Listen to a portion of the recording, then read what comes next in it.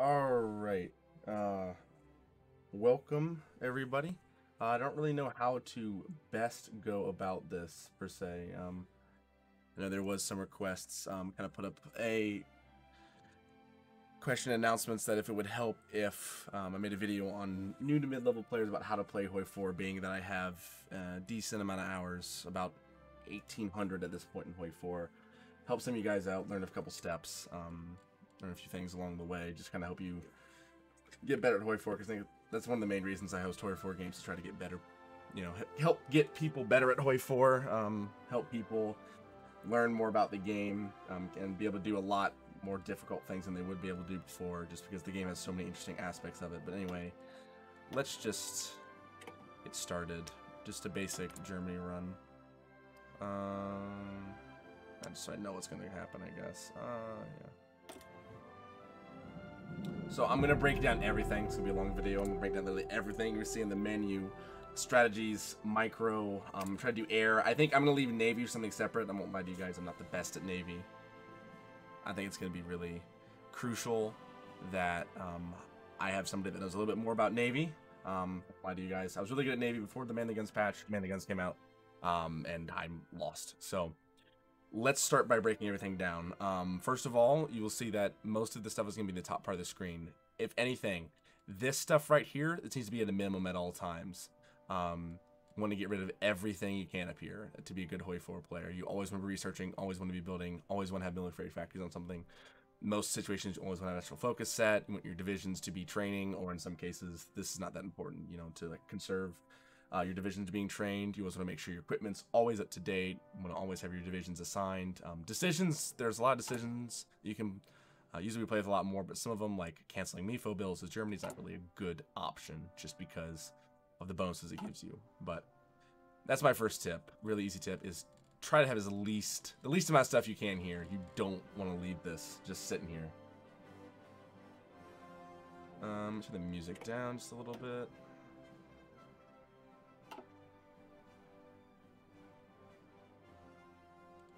All right, so let's start off. We'll go left to right with stuff up here. First, if you press Q, or if you click your flag in the top left, you are going to see your political stance. There's a lot of information here, breaking down bit by bit. Obviously, your leaders right here, you mouse over them, you're going to see different bonuses or debuffs that'll give. Some are good, extra political power gain. Some, like again, extra political power gain, political advisor cost minus. Bad one might be Manchukuo, I believe. No, where's the bad one? That one's really good. Yeah, like negative political power gain, but plus stability. Again, there can be good or bad modifiers to each person you get in charge of your nation. You'll also see in this tab, you'll have national spirits. A lot of times you'll start with bad national spirits, especially depending on what country you are. And they usually change through focuses or decisions. For instance, France, which is a nation that's crippled by them, has political violence, which causes a lot of different tumultuous actions to happen in their country, insufficient economy, full employment, a lot of bad stuff that you have to go into their tree and get rid of. So a lot of tree searching for this one, that you have to figure out where exactly you can get rid of a lot of these different debuffs. For instance, if you go to, I believe it's banned communism, political violence is removed. And then some of the other focuses will help you. Appeal law of exile, disjointed governments removed. Like, a lot of the different focuses will help you remove some of those debuffs. Luckily, as Germany, the worst thing we have is just some minus political power gain, which honestly our leader's gonna negate for us. So those are your national spirits. You have your faction. This is gonna dismantle your faction. You can't only dismantle if it's just yourself in a faction, and if you're not at war. Different government types. Now, there are big differences in different government types. Democracy is the most passive. It's going to be easier to guarantee nations, but it's going to be harder to justify. Communism, it's easier to justify. Fascist, it's the easiest to justify and the quickest. And non-aligned is a good middle ground between democracy and fascism, where you're not going to be able to justify as easily as communism, but you're not going to justify a little bit easier than democratic, as most democracies cannot just straight justify in other nations. Here you will see occupied territories, collaborations, and managed subjects. Let me just tag England here, because Germany does not have any puppets. So if I tag England, so as you can see, occupied territories, this is where level resistance comes into play a lot. It's your territory management. You will see here that you have your resistance and your compliance. Your resistance is going to be a country that you're controlling that does not want to be part of your nation and will cause you to have debuffs. It will cause you to damage buildings, lose population, your garrisons will be damaged, you'll lose manpower. If you get to a high enough level, I'll go above 90, there will be an open rebellion. The country will free itself and declare war on you. So let's say if all of a sudden Jamaica started to rise up and this number here started getting higher and higher, if it got past 90, there'd be a chance it could rebel and declare itself an independent nation and declare war on me. Luckily though, most of Britain's, I think almost all of Britain's colonies are very, well, controlled states, these do not involve your colonies per se, are very compliant. As you move through different compliances, you will gain more and more buffs. So at the very beginning, informants, you'll be able to detect enemy operatives in that area easier. Then when you get to 25, your less garrisons required, you get more population from them. You'll get extra local resources and factories. You get more recruitable population, and then a new regime, you can actually literally create a puppet version of that government where you don't control it, but they're their own government that is loyal to you. That is a puppet. The way you change these is through your territory management. Two important things appear. You can also switch between resistance on map and compliance on map. So this will show us compliance, very compliant nations here, 0 resistance. Up here is very important. This chooses what garrison template you want to use. So this is our colonial garrison template, and you can see the production cost and what you need. It's going to be bad to use something like tanks. We're going to need a lot of tanks in order to do that. However, the suppression of them is also pretty bad because infantry was better at suppression than the tanks. Each division in a regiment, or sorry, each regiment in a division, rather, it gives different suppression bonuses based on the type it is. It's a little in-depth, but basically you want it to be something simple. A 10 width, for instance, would be great. If we go to our colonial garrison, I like to change the type, just then it won't look the same. You put them on low reserves, and you want to get them to 10 width, so you remove that so they're 10 width. We don't have the army XP to do that right now. I'll go over division templates at a later date, but let's just stick on this occupied territories. So next to that is this, and this is the law. This is default law, so this will apply to all your nations. If you want to do it for a specific nation, you click on theirs. This right here is going to show the different levels that you can use. Each have their own advantages or disadvantages in 3 separate areas: resistance, control, compliance, and manpower. So the no garrison is going to give you a massive resistance to targets. So there's going to be more resistance in targets.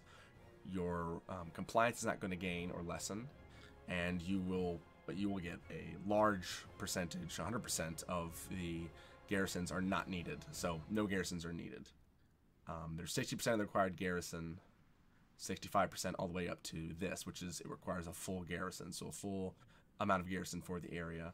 While forced labors and harsh quotas are going to require an above average amount of garrison, so even more garrisons than normal will be required.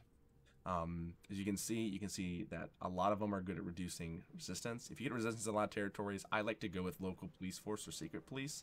It's not too heavy-handed. Local police is nice. Secret police, it really jumps up in that manpower, so it can really harm you. But it gets rid of that resistance really well. The only issue is it's going to reduce a lot of that compliance. It's really good to build compliance if you can, but local autonomy is not going to get rid of any of that resistance, and can cause resistance to climb to levels in which you are very close to being like a rebellion happening, which is not good at all. So again, choose these wisely, choose them well, make sure you're always looking at your resistance. Another way to lower resistance we'll talk about is with your intelligence agency, which I like to do a lot because it's a really good way to passively use your spies since their stacking is nerfed heavily.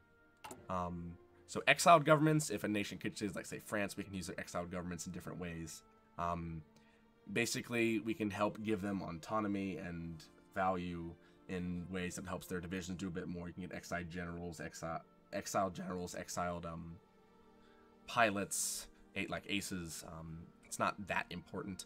Subjects, you can see here different managing your subjects, the puppets that you own. So let's say I wanted to annex British Malaya. So you can see if you go to resource map mode, you can see that there's a lot of resources in British Malaya. If I wanted to annex them, it requires me to have 300 political power, because it needs 3 more, or 297 more than the 3 I have, which is 300, and it requires 500 of these little, I don't know what those are really called, I guess puppet points we'll call them, I guess. So to do that, we would need to start a lend-lease, and the easiest way to do this is actually through convoys. If you want to annex a country, you build a ton of convoys. Now we need 500. 500 usually is around like 740-ish. So if you do it once, it's a big lump sum. Yeah. So we could do that right now. We'd be really low on convoys. I never recommend going below 500 convoys. But we could lower it and then save up 300 political power and automatically just annex British Malay off the bat. It's usually better to wait for the political power, then send them the convoys, then just hold that 300 political power until it gets sent. It takes about a month. Once that gets sent, then you can annex them. That's taking advantage of it. You can see what level they're at. Like these colonies, if they gain more autonomy, they're going to become free. New Zealand, Canada, Australia. Raj is a step away. They're colony, not a dominion, like the rest of these are dominions. And the British Malaya is integrated puppet. So that's where you can manage a lot of those areas. All right, moving forward. Laws and government, research, production, military staff. So the first 3 laws and government are always going to be here. It's your level of conscription. Basically, the recruitable population percentage takes your overall manpower and takes a percentage of that and allows you to have that as manpower. So this is, we're on 1.5%. So we take 1.5% of our core population, basically states we have cored. So these are all core states. Click a state, go over to the left. You can see it's a core state. You're going to get all the manpower from that. So the recruitable population here in this region versus the civilian population. So 3.65 million people live here, but the recruitable population from that is only 45 to 36.93 thousand. And the reason that is because the total population includes people who are not fit for service, the elderly, the young. In this day and age, women would not be allowed to serve as well. So only the recruitable population from here is only 36, about approximately like 37,000. The volunteer only that we have only allows us to take 1.5% of that from this region, and that is for all the region, particularly our overall manpower.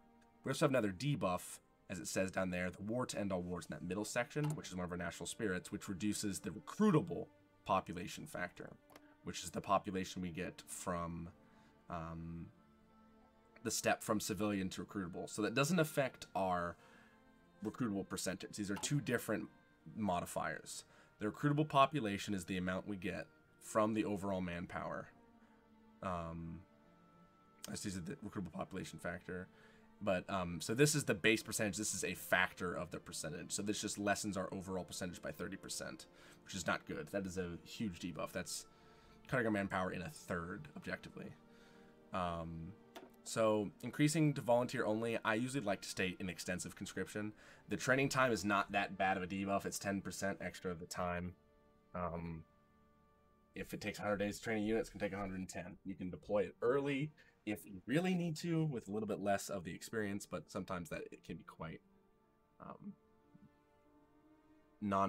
quite difficult for units experience. If you go any higher than that, like these are all kind of, these are decent to be on. Don't be on Disarm Nation, that's bad. Limited's pretty good. Extensive's the best. Service by requirement, all adult servants scraping the barrel are going to give you massive debuffs to your industry, your construction speed, your output, your factories and dockyards, and your training time is going to increase heavily. So I would say just stay on extensive if you can. It's easier to do this if you're fascist or communist and at war. If not, then there's a lot of hoops and ladders you got to jump through with democracies in order to have extensive conscription, be a democracy. The enemy strength has to be 50% or more compared to our army, so it's a lot easier to do this if you're fascist or communist. Generally, people like to do this in meme games. Okay, your trade focus. Your trade is important to your economy, especially early on. A lot of people like to go free trade because of that construction bonus. Again, this is pretty clear to see. Your construction speed, research speed, factory output, dockyard output will all be bonused, but you will leak intelligence a little bit easier than if you go limited or closed. And you can only go closed if you are on war economy or total mode. and you cannot go closer to the Soviet Union and have the Molotov-Ribbentrop Pact. So just keep that in mind. Also very harmful to a lot of nations that you can be friends with, and it will lose you a lot of factories because no one's trading with you anymore. Do this as America, no one's getting your oil. Bad. But resources to market. So a lot of times when you're trading resources, you have some that you make yourself. So extracted, we have 8 oil extracted, and we're exporting 4. We don't get that. No matter if someone's buying it or not, we don't touch it. It's basically just lost. Simply because we are on export focus, and resources to market is 50%. Half of 8 is 4. That's the 50% that we're losing that we literally never touch. That is never, ever going, that we're never going to get. That's just is going away because of our trade law. So that's what trade laws do. Again, you can see here, this is the export focus on either side. Economy. This is something you really want to change early on, because the key thing to work on early is industry. There are 5 different stages. Usually partial MOB is really easy to get to. If you have more than 25% war support, you're going to be able to get to it, no matter what ideology you are. But if you're war economy, you can get it if you're 50%, if you're fascist or communist.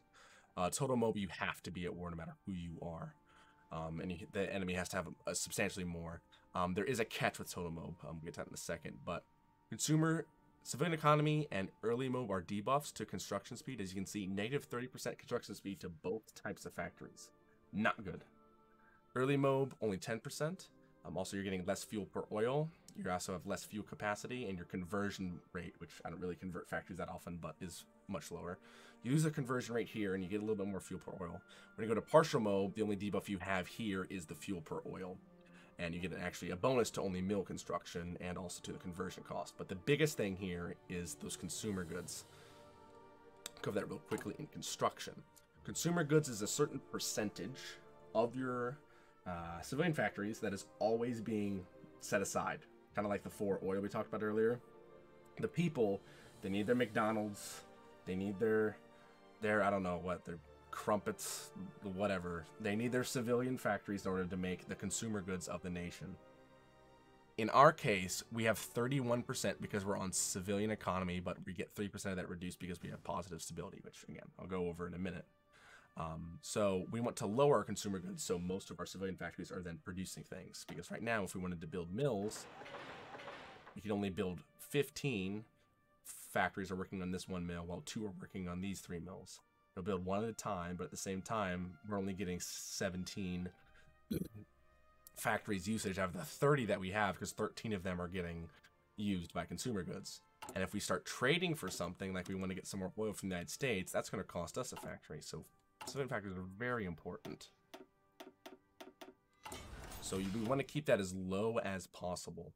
So it's good to get to partial MOB and then our economy.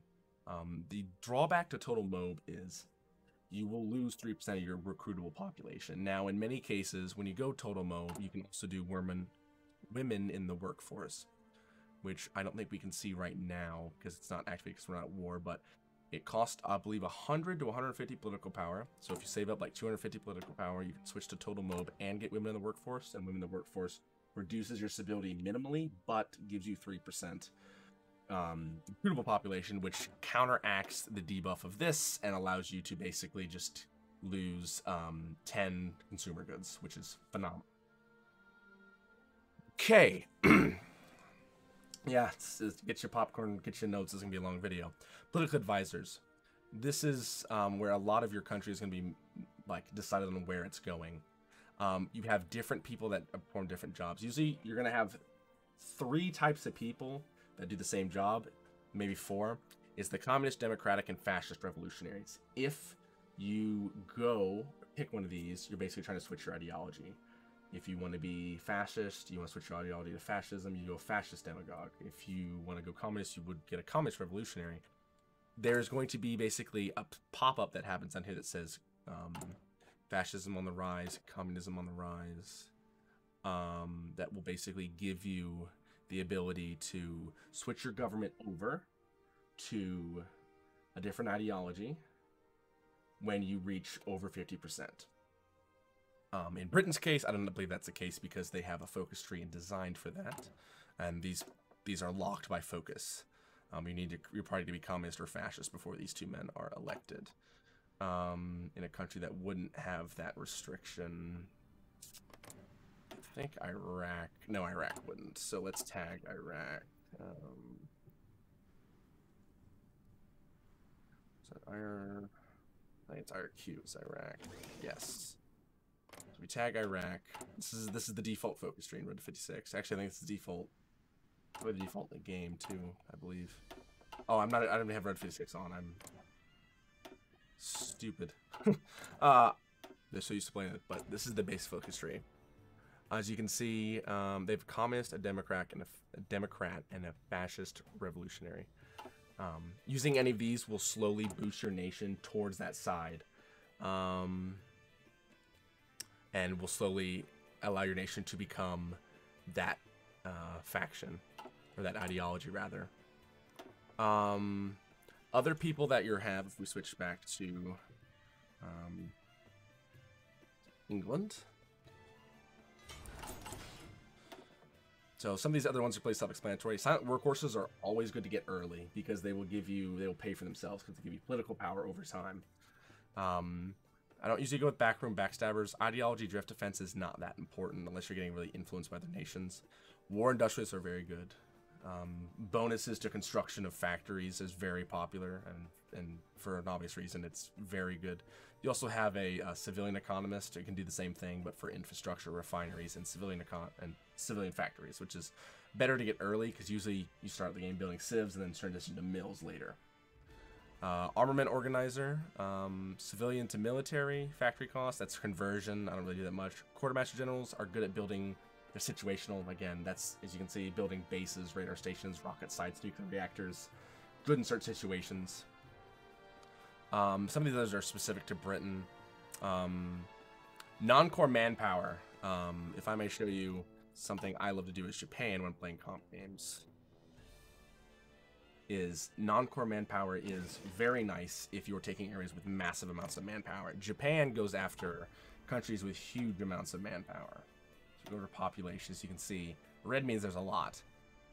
Like 53 million, 25 million, 34 million, 38 million. If you get into India, 31 million, 33 million, 36 million, 18 million, like just massive amounts of people. And you can't really core it in comp games as you can in meme games. So they have a Prince of Terror, which gives you a plus 2% to your non-core manpower. As you can see here, this is a state you don't own. As you can move over to the state, well, don't core, sorry, it's occupied. So you get negative 65% of the resources. You get 25% of the factories, you lose 75% of them. And you can only use 50% of the building slots. Less max factories in the state, as it shows here. So when it comes to manpower, here it is. So non-core state, you lose 98%. Local compliance, you gain a bit, as you can see down there. It's a non-core state, so that negative 97.110 is the debuff you're getting to it. The Prince of Terror is going to give you extra non-core manpower, which may not seem like a lot because it's 2%. However, 2% of the recruitable population you're going to get from a 38 million state, an 18 million, a 34 million, so on, so on, so on, and so forth, is going to act quickly, and you could make leaps and bounds in manpower. Again, Japan doesn't really struggle a ton on manpower till later in the game, but especially if you end up doing well with Japan and like you're stopped at the Raj and you're grinding it out, you're gonna need a lot of manpower. That's gonna really help in China. So political advisors, compassionate gentlemen are really bad. Elusive gentlemen, they basically give you an extra operative, which can be good depending on what you're doing. I can talk about collaboration governments and other stuff like that when we get to operatives. But they're again situational. But again, silent workhorses, war industrialists are your go-to. Prince of Terrors are very good. Obviously, want to change your government type, you're going to need these revolutionaries or reformers. But that's really what your political advisor comes down to. Research and production. You have a couple different areas: tanks, ships, planes. Then you have either infantry, motorized, or artillery. And you have an industrial concern and a theorist. So let's go to some with a little bit more options. USA, I believe, has quite a few. So, good old the US of A, very nice. So when we go to material designers, you can see you can do infantry, motorized, artillery. Sometimes there's rockets here, but usually the one of the three. Comes down to basically your research, boost your research. Some will have other bonuses. I believe in some mods, like there'll be multiple infantry designers. One will give you extra soft attack. One will give you like a lower production cost of infantry equipment. Basically, just read the buffs. They're not too difficult to understand, but these are just research speed and base game is really what it is. What it comes down to is more complex ones are the aircraft, ship designer, and tank designer. Industrial concerns, America's ones are pretty easy. Electronics research speed, a lot of people get this confused. This is engineering, this is electronics. I don't believe electronics and that buff comes into effect here. This is atomic and experimental. So if you were as America to take the electronical engineering, GE, you would only get the buffs for this part of the tree here, not here. This is atomic and experimental rockets. The refining concern, that's industrial. That will apply to all of the area in industry here. I believe it also applies to excavation. I do not believe that the industry will also apply to the synthetics, because sometimes there are synthetic bonuses here. You can sometimes get synthetic bonuses, like Germany gets the synthetic bonus. Industrial concern. I like General Motors. If you can get it, it gives you the same amount. Oh, see, this one actually gives you 5% industrial and 50% synthetic, so double dip in there. This one gives you 15% industrial but an extra factory output. It's like that, but you have to do the focus wartime industry, which is like all the way down here. And, whatever. Theorists, before we go into the three big ones. Basically, your nation has kind of like HOI like, oh, this is what the USA actually did. Why don't you try that out? If not, then I guess you can do the normal one. USA doesn't have a normal one. When it comes to, I guess, what I should have said is when it... Let me start over. The game has a certain way, as far as doctrine, that it kind of wants you to play, because that's what the nation did in World War II. For instance, America's like, oh, superior firepower, which was basically the strategy America took during the war. And they're like, oh, let's give you a superior firepower expert. So this will give you a bonus only to the superior firepower. That's a tongue twister for me. I don't know why. Doctrine. Patton will give you a mobile warfare bonus, and only mobile warfare. But then if you have just a regular theorist, so like this naval theorist, who will give you bonuses to all naval doctrine. While a naval aviation planner will only give you bonuses to base strike doctrine. An air warfare will give you all air doctrine, 10%, but the victory through air power will only give strategic destruction, which is a 15%. So what you want to focus on in a lot of these situations is what you're doing and prioritize that direction.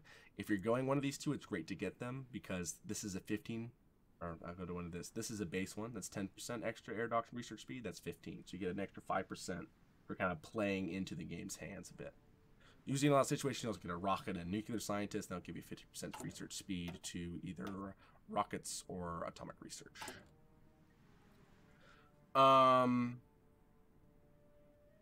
Let's see here.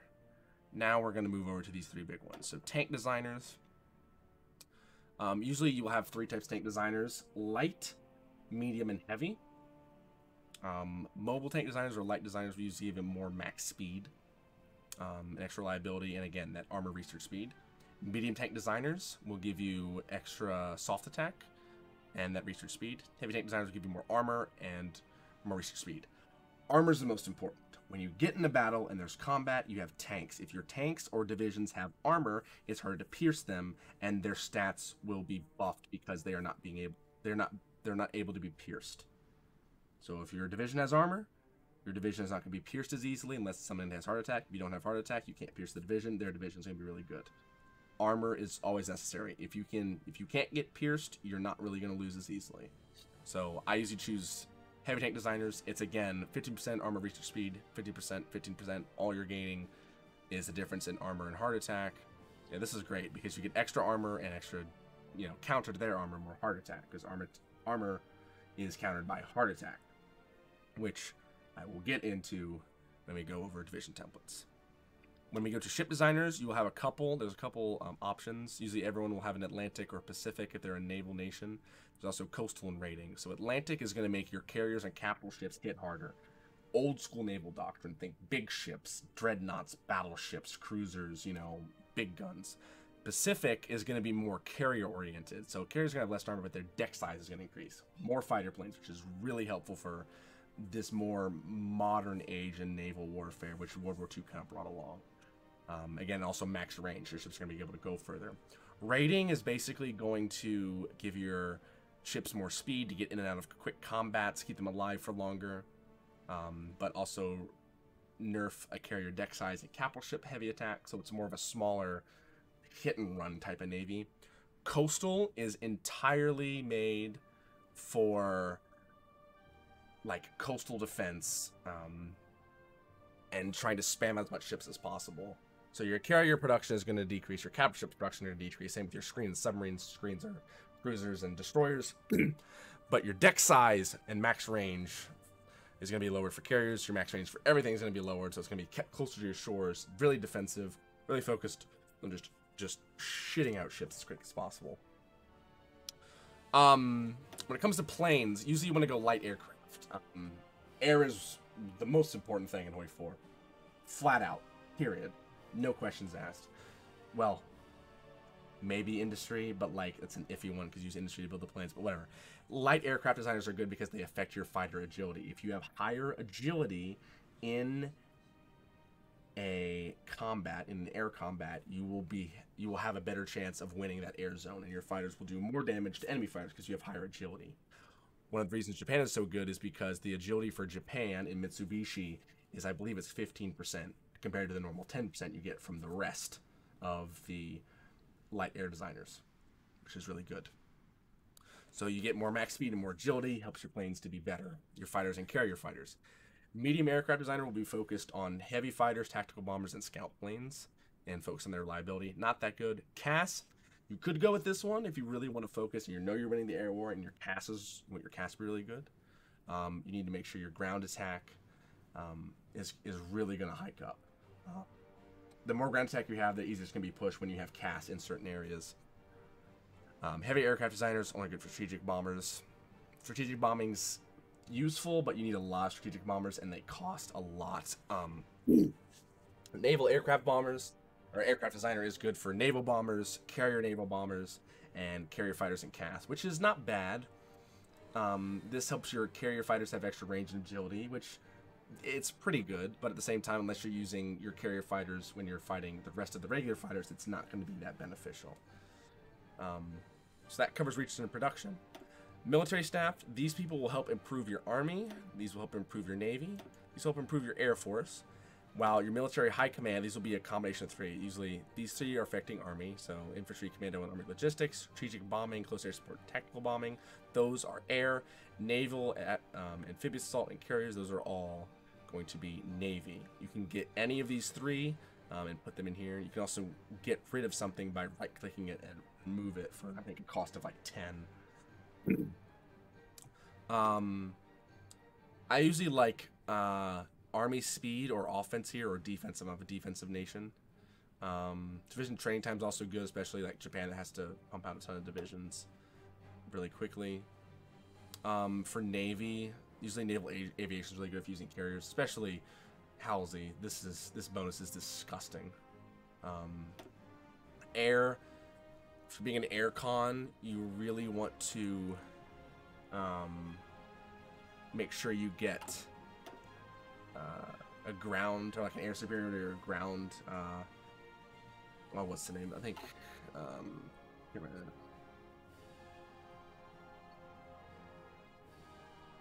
I can't remember the name of it. I think Hungary has one. Ground support, yeah. It gives you extra air superiority. That's really good to use, because Hungary usually goes air superiority or air con in comp games, so that's helpful. Ace generation's alright, not the best. Not too bad. And then when you go military high command, it's just whatever you can get. Armor's nice. Their vision recovery is always good. Don't be so turned off by cav. A lot of people use cav as garrison divisions, so this will help out with your garrison defense, and also this helps with your motorized and mechanized. So in those tank divisions, which we'll talk about later, those are going to be very beneficial to help out with those. Yep. So that right there, that covers your entire political area here. Your focus tree, something you want to talk about when you go to focus trees is what to prioritize first. In comp games, usually you have a path you have to go down, and that's based on what your country needs to focus on. For instance, Hungary, you usually rush to get the indigenous designs, their different air experience, and their light fighter effort, so they can rush fighters as quick as possible, because they're aircon. But if you're doing like a meme game, something you really want to focus on is building your industry as best you can, and then from there, moving on into switching your government up. So if I were playing Hungary, in a meme game, I would want to make sure I take Austria first. So I would want to, say I'm going Austria-Hungary, I would try to restore Austria-Hungary, so go down this path here, ban the referendum, and take Austria-Hungary. I get it. I'm pretty set there. I can kind of wait a while because Germany's not going to do Fate of Czechoslovakia for a minute, so then I can focus on doing some of my industrial focuses to really ramp up my industry to make sure I'm trying to produce as much as I can as quick as I can. The quicker you get into industry and you focus on that civilian industry, the more military industry you're going to be able to build up later. Also, you want to prioritize focuses that are going to get you more in the long run.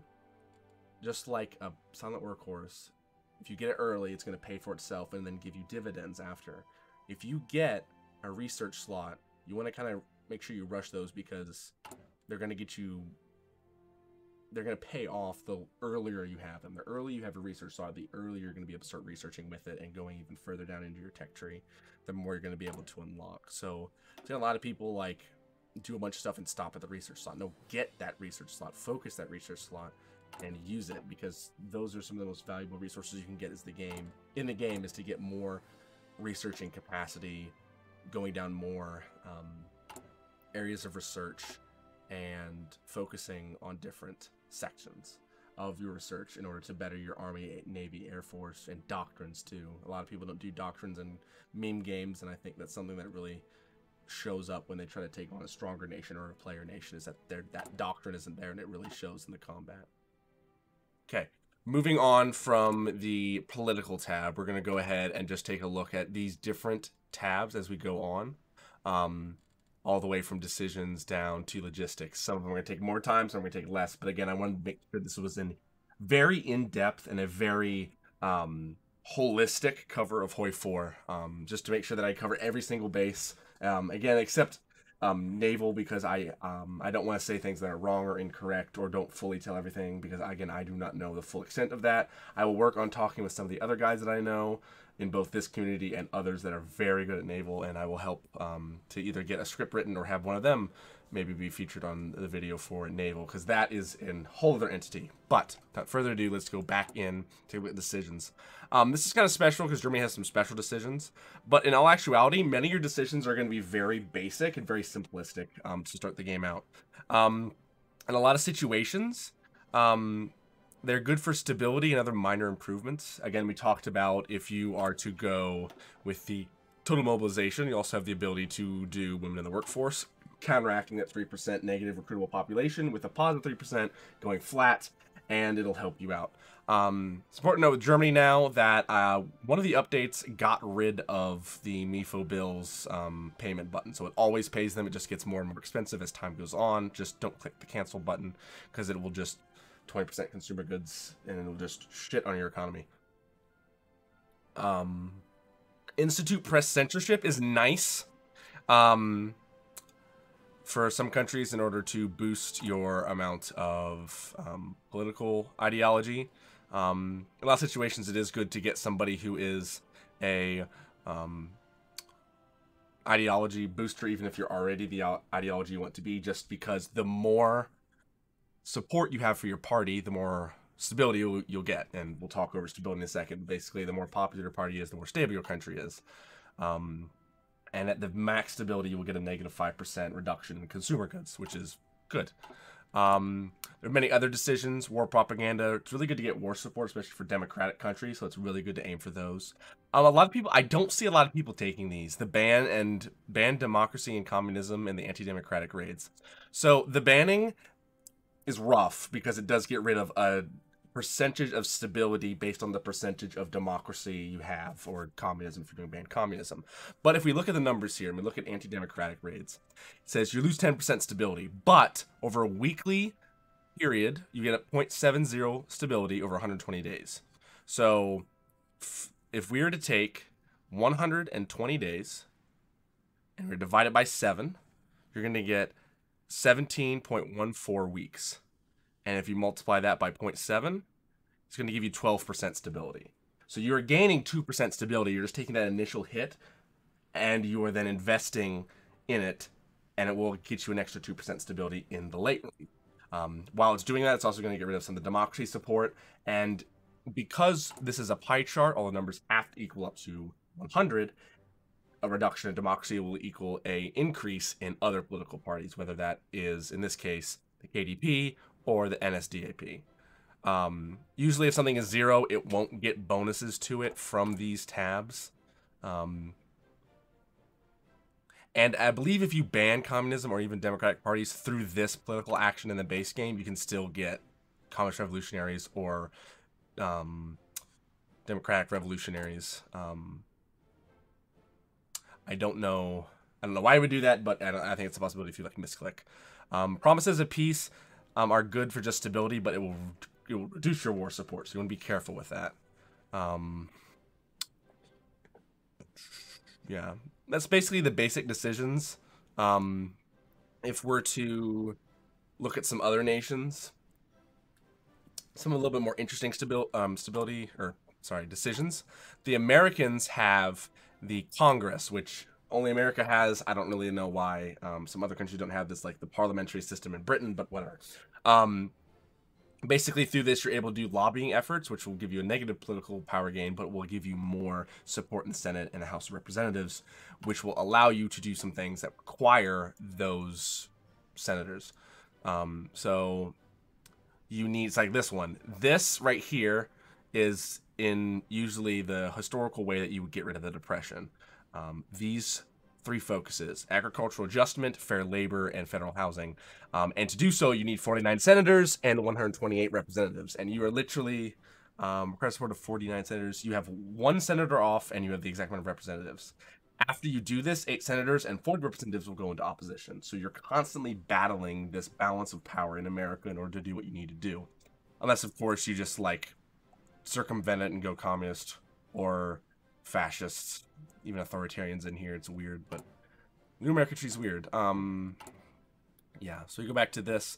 This is a really good. These are really good. I don't know why more people in the Allies don't take this, but for a negative 10% stability buff or debuff, you get 10% faster research. It's phenomenal. I would highly recommend taking this. America's a little bit difficult because your political power gain is ass throughout most of the game. Also, prospect for resources is really nice. These require you to have certain excavation technologies, but nevertheless, they are good for when you're running low on resources. America usually does kind of run low on some aluminum and tungsten every now and then, but you know, other than that, it's pretty good. As far as improved worker conditions is always nice because it gives you basically no permanent negative debuffs. For a limited amount of time, you have an extra 5% consumer goods, which your stability will offset if you're at 100%, and a negative 10% factory output. Basically, your factories are less efficient. They're producing less. And for that time, you are getting weekly stability plus 0.5 for a total of 180 days. So you're gaining permanent positive benefits while suffering non-permanent negative debuffs.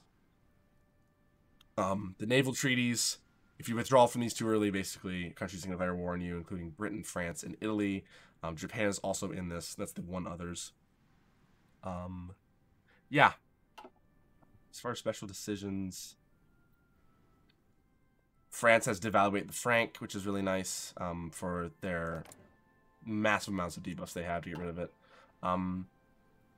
The other decisions are very self-explanatory. This is not something I think I need to delve too deep into, but they're very self-explanatory. Again, just always check your decisions tab. Look at some things, crunch the numbers here and there with these because a lot of them are very beneficial. Moving on from that, we're going to go into intelligence agencies. Now, intelligence agencies are very beneficial for certain reasons. Let me move over to Germany again. So, intelligence agencies, just go ahead and create one for 30 days. So I'll give you some backstory about this is going on. But basically, intelligence agencies are going to allow you to do a lot of different possibilities and concepts. And it's also even based on what nation you are. Based on what nation you are and what ideology you are, it'll allow you to do different things, complete different goals, and can even help you capitulate nations easier, which is a huge benefit for the Axis. I remember Germany and Japan in comp games are very wise to use this buff against some of their enemies, especially for Germany. The Soviets, also if a France wants to hold, a lot of times, I think I've seen a couple times where people can get a full collaboration government in France and they pair drop Brest, Bordeaux, and Paris, and then France capitulates. So in here again, if you want to, you can click to change the name and title of it if you want to. Spy Master, if you are a you need to have obviously 3 different branch upgrades that need to be in a faction, and the more people that are in your faction, you'll get more spies. So when it comes to these upgrades, a couple of them do a couple different things. This is all cryptology, which if you can decrypt a nation's bonus, or decrypt a nation, you get a bonus against it. Basically breakthrough, naval invasion speed, air coverage, basically just makes your attacks and your offense against them tremendously better. These will all help you get better buffs for your encryption, your cryptology, so basically make it faster and stronger, and this will give you defense cryptology against being decrypted. Operative training, so this basically helps your operatives be better. Localized training centers is nice, and the reason this is because if you get a localized training centers, you can recruit somebody from a certain part of the world. So usually what I would do first to Germany is get this, and then I would get a person from France, and then put them in France to create a spy network. Now let's go ahead and get a operative. So let's just do this right there. So I'll do that, and I would get a operative from France. The reason I would get operative from France is because when I do a training center, or when I do a spy mission in France, it's going to have a greater benefit, and it's going to get to 100% or 50% quicker because that person is native to France. The command of trade is really nice if you want to do a lot of secret operations, stealing blueprints, blowing up civilian factories. Interrogation is really good because if you capture an operative, you get more out of it. Diplomatic and psychological warfare are only good if you really want to influence a nation in a CIA, Central America type way, which isn't really good for a lot of different, like competitive games. So we got that. Let's go ahead and we click this button. We're going to get the guy immediately. And if I click this and I mouse over him, so the base is 0.4, but he gets an extra 30% because it's from its local nationality. Because if I click this guy, where do I see his? I don't think you can see his traits unless you pick a new one, which is kind of sad. But he is French in origin, so that's going to give us a bonus there. And we've already researched that. Again, these take civilian factories to do, so make sure you're not crippling your economy if it's not necessary. Blueprint stealing will help you steal blueprints. They will give you a research bonus. Or they actually will give you the ability to have a research of an enemy nation, so you can steal research from enemies.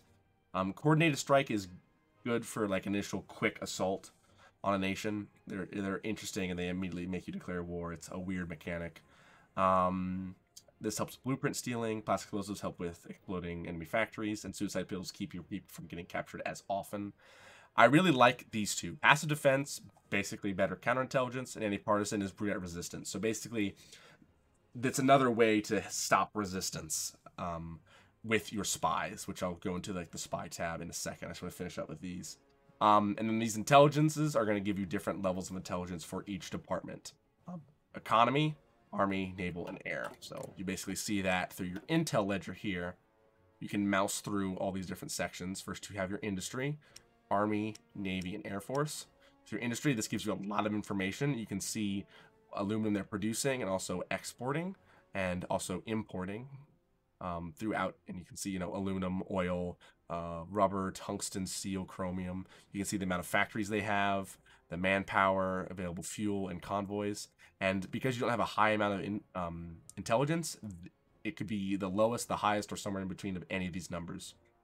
You can see the factories they've used in trade, the number of civs they have, and there's damage. There's certain percentage of their civs or mills they've had, their dockyards, and what they're putting their mills on. So right now they have 4 to 6 on infantry equipment, 1 on tanks, and 2 on planes. And then you also see they have 2 on dockyards, or 2 dockyards on convoys or subs, and then some on some screen ships and cruisers, and then they have none on capital ships. You also look here at their growth for damaged industry and total industry, produced and lost convoys, and produced and lost bombers. So there's not enough intel to access these in over a certain amount of time. Also down here, this is very important. You see their civilian economy, their level of trade, and also their level of conscription, which is very nice to look at. This right here is something that not a lot of people utilize, is their research. If you get a high enough intel on somebody, you can see what they've researched. This, for industry, is not as important, but it is very important when it comes down to, you can see what kind of tanks they've researched, what kind of infantry equipment, what kind of supply, and also the doctrine, which is very important, which we will get into later. Here again, you can see the number of divisions, their total special forces, their manpower, and their army stockpile, their navy and what it's comprised of, and their air force. You need to know this is the amount of manpower in the navy and the amount of manpower in the air force. This is not the total number of planes. I remember in the comp game getting really scared because somebody said Britain had 100,000 planes when they actually had 100,000 people in the air force. Big difference. Again, you can also see their air in, if you get enough intel, you can see their air research and their air doctrine research, as well as naval. So going back to this, we covered all the bases here. You can see different operations you can attribute here. And again, this is little stats. You can see current operatives captured by the enemy, and operatives killed by the enemy. This is where you can conduct cryptology if we were to research the first cryptology. And this is where you get the business done. There it is. So as you can see here, because we recruited this guy from France, he has French nationality, giving the bonuses that you can see here. Strength in gaining intel in certain areas that are French,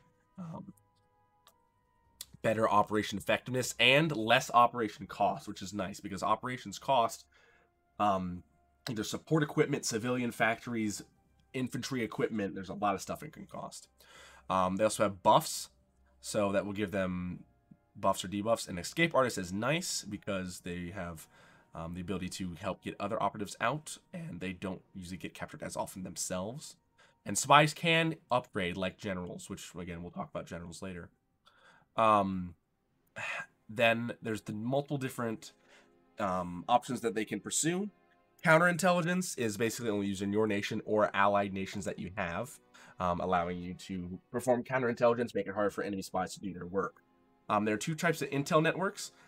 Build an intel network will increase the amount of intel, so we'll slowly go up 1%, 2%, while quiet intel will keep the amount of intel, but will not create it any higher.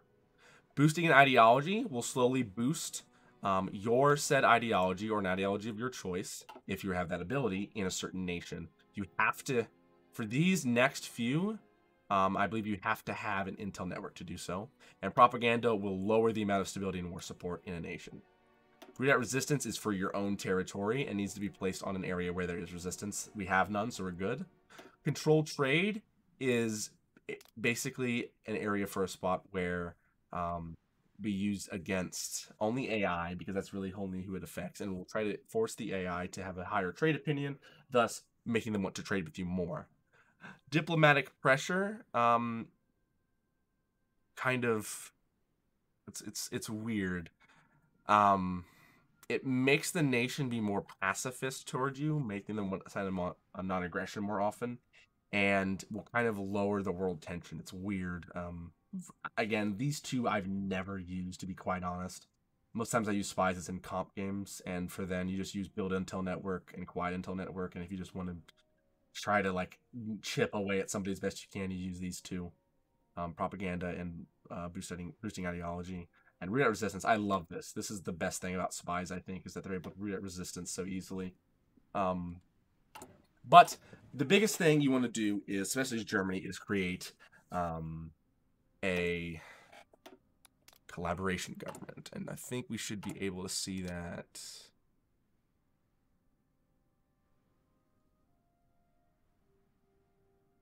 Once we get to 50%, we should be able to see that, which will take time. But it'll basically come up here, you have to assign 2 operatives to it, and then from there, you're able to continually do it. Now, the cool thing with Germany is they also have this guy, the Elusive Gentleman, which gives you an extra operative slot and negative 15% agency upgrade time. So I usually would take him. That would give me another operative. And what I would do is I would get 2 operatives, because I would get 1 more. If you do, I believe, 5 of these upgrades, you get another operative. So 1 operative base, 1 more operative from 5, and 1 operative from the Elusive Gentleman, and then you have 3 operatives. You keep the French operative in here, then you take the different, the other 2 operatives, and you use them to complete the collaboration government, and you can slowly build up a collaboration government, and usually you can get it to its max level, which will reduce the enemy's surrender rate by 20%. So you only have to capitulate them 80% of the way, and the collaboration government will do the other 20% and then capitulate it. Which for France is quite easy because of their Victors of the Great War, which is right where Victors of the Great, right? No, there. War support -5. Oh no, it's actually just trying to cover. My bad. They have a negative 50% surrender limit. So for France, it's really not necessary for the surrender limit. However, when you create a collaboration government, there will be less resistance in a target. And if there's less resistance, there's less factories that can get damaged, less garrisons need to be sent there. They can even become their own nation if you want to. So it's really beneficial in that way to help you out in the long run. So for this, I'll take another escape artist because I just love that. Unless there was a counterintelligence operative, which are really nice. So if we look at operations, yes, prepare a collaboration government. This is what you want to do. I don't know if I become spy master. This guy's good here to do this. I kind of just want operative, so let's do that. As you can see, you can also infiltrate different administrations, both civilian, army, and navy, and this is how you will steal blueprints, or Air Force, and you'll also steal blueprints. Orchestrating coups are very hard to do, and you have to have there has to be certain limitations for the coups, like a certain percentage of negative stability and a certain percentage of foreign support. Resistant contacts will help you sabotage industry, infrastructure, resources, and strengthen the resistance in an area, making this resistance tab in your occupied territory is a little bit more difficult to handle. So this is the point where he's at 50%. I would hold him at that number there, go back into this tab, and I would prepare the collaboration government, but I want to wait until I have another, let's do that. What do I need? 1, 2, 3, 4, 5. So once this is done, we should have the ability to get in the recruit in 30 days.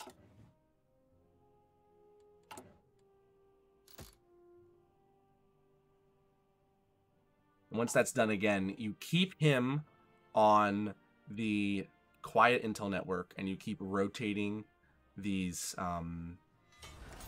2 people through.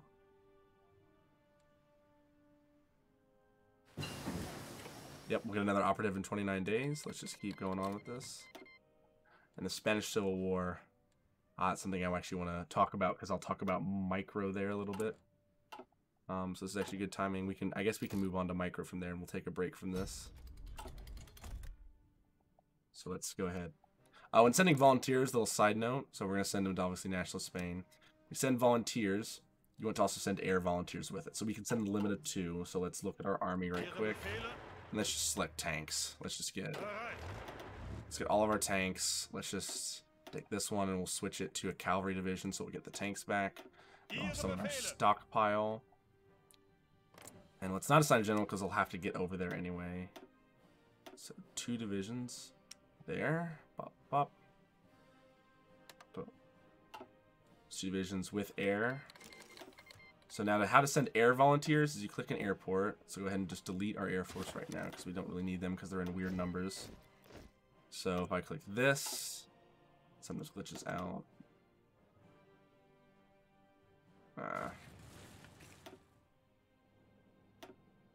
193. So we can set 193. So let's make, when putting planes over, if you control click, it's 100. If you shift click, it's 10. So for us, we kind of want some, it's 193, so let's do 100 fighters. Let's do 90. 3. Oop.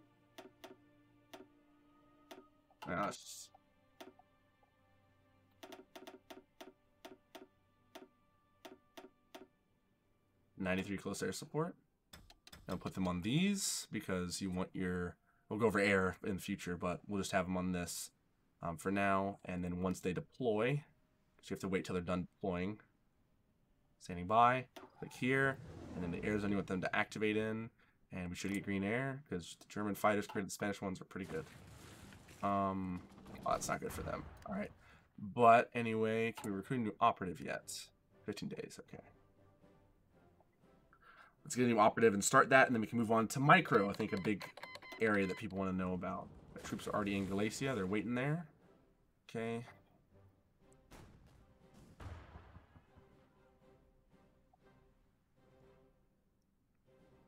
All right, we'll ignore that just for the video's sake.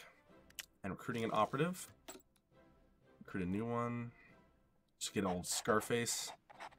Collaboration government, so then you pick everyone but the French person. And then this is a really cool feature. Commence when ready and automatically repeat. And it will stop once you reach the maximum collaboration. And you just prepare. And again, it is going to take 200 units of support equipment, 2,000 units of infantry equipment, and 11 factories over 60 days. And that's for civilian factories. So again, these are costly, and they're not cheap to do, but they have a huge payoff. For France, for the reduction in resistance, same with Poland, and for Russia, the reduction in surrender level. Because in a comp game, it's going to be really hard to take Vladivostok, which usually becomes the Russian capital if they lose the big 3 cities of Stalingrad, Moscow, excuse me, and Leningrad. All right, moving on to just some few combat tips with micro. So for this, let's assign somebody who's good with tanks. That would be Heinz Guderian. And we can upgrade him with Panzer Expert. We'll go over more of the army stuff later. But what you want to do is, when you want a micro, you want to create encirclements. If a unit's encircled, it's not going to get any reinforcements. It's not going to get any supply. It's going to have negative debuffs if it's on one tile, and it's going to die when you break it, rather than just running away. So this is a nice little encirclement here. They have no supply. The way supply works is that a nation's supply runs from its capital to its units. So these units will have good supply. Every unit here has a direct line to the capital. Here, there's pretty good supply. Again, it has to kind of weave its way around, but still good supply. If there was to be like a line that was cut off through these 3 states, this would not be encircled. They have ports, especially in Barcelona. So the supply would go from Madrid to Valencia or to Barcelona. However, here, there's no ports, and there's no direct line to the capital. So these units are cut off from supply. They are encircled right now. They will not have, I can't say the intel, but they do not have the supply debuff. Or they have the low supply debuff, but they don't have the encircled debuff. When a unit is surrounded only on one tile, that means it has the encircled debuff, and it will get a negative to its offensive and defensive stats. It's incredibly good to encircle a unit on one tile. So these units, I want to get them to the front fast. So I'm going to strategically redeploy by pressing B or clicking this strategic redeployment button. And I will click that tile there, and they will go very fast, especially because they are A, tanks, and B, they are strategically redeploying. Look at them go. Alright, and I'll press B again, and they'll turn it off. They'll walk up there, and they'll gain some ore. What I'm going to do is press Shift and click there, and they will move immediately to attack this next tile. They are currently getting attacked from this direction, because this unit is trying to attack this direction while it's getting attacked as well. This is causing it to have, or causing it should have a negative debuff, but this is the battle screen. When you click these little bubbles, either they're red, yellow, or green, you can see the different abilities here. You can see the amount of soft attack, hard attack, and breakthrough for the offense, and the amount of soft attack, hard attack, and defense for the defenders. And so from here, you can also see different generals that are leading each side, the planes, damage and shot down, also the bonuses of each general that are active currently, the amount of units that are in combat, and the ones that are trying to deploy into the battle, the width of the battle. And again, this is where division width makes a difference, because this is 80. Every tile is worth 40, but since there are 2 tiles in combat here, this tile here and this tile here, is 80. You can also see that because the intel advantages is higher for the Republicans, they have an intel bonus, but they do not have an air superiority bonus. The enemy has air superiority, so there's going to be a debuff for them. There's also a tactics list you can look at, which the different people can use for their attack and defense, which will give different modifiers and bonuses. I've never really looked at these because you can't really choose your own tactics. It's kind of what the general will choose based on his level and the doctrine you've researched, which again, we'll talk about at a later point in this video. But what we want to do is we want to get this unit to stop attacking, and we want to get to this tile here as quickly as possible so we can circle this unit and he can not pose a threat to us anymore. But it looks like he's probably just going to retreat because he's running out of org unless we get there first and overrun him. And we've done so. And now, if you look here, it's red for a second. It shouldn't be. And he's dead. Oh, he's not dead. What is going on here? Hold on. So, as you can see, these are the 2 debuffs you want your enemy to have. Right here. In multiple combat and encirclement. So the enemy is both attacking and defending at the same time, so it's going to cause it to have a negative 50% attack and defense. And the encirclement penalty, meaning it's only trapped on 1 tile, its attack and defense are cut by 30% as well. So this is in overall a negative 80% to all of their stats. This unit is not going to last long. It cannot retreat anywhere, so it will just die, and then the entirety of its unit will be added to the casualty list. I don't think that means they all get killed, but it means they all stop existing on the map, which is good because the less units an enemy has, the quicker it is for you to defeat them. Now, something to know about tanks, they're not really good on defense. Right now, they're holding up all right, just because, again, these are very basic, like 10 with or under Spanish divisions. Most comp games would not be able to send tanks to Spain, but I wanted to use them for just some examples. Tanks also receive a bonus when, pause right there for a second. Tanks will also receive a bonus when attacking with infantry, so make sure to also support your tanks with infantry.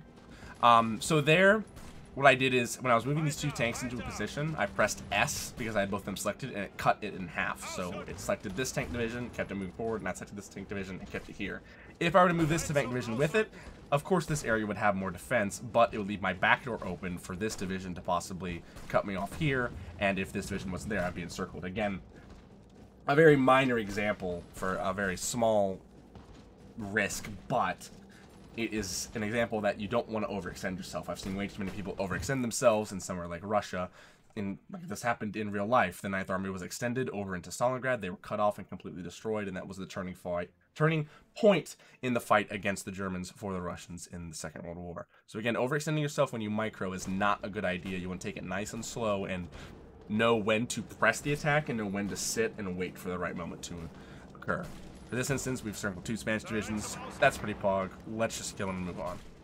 So let's just kill him. Oh, so sometimes now that you can see this is happening right here, if you click on both of these battles, I'm fighting in 2 different combats.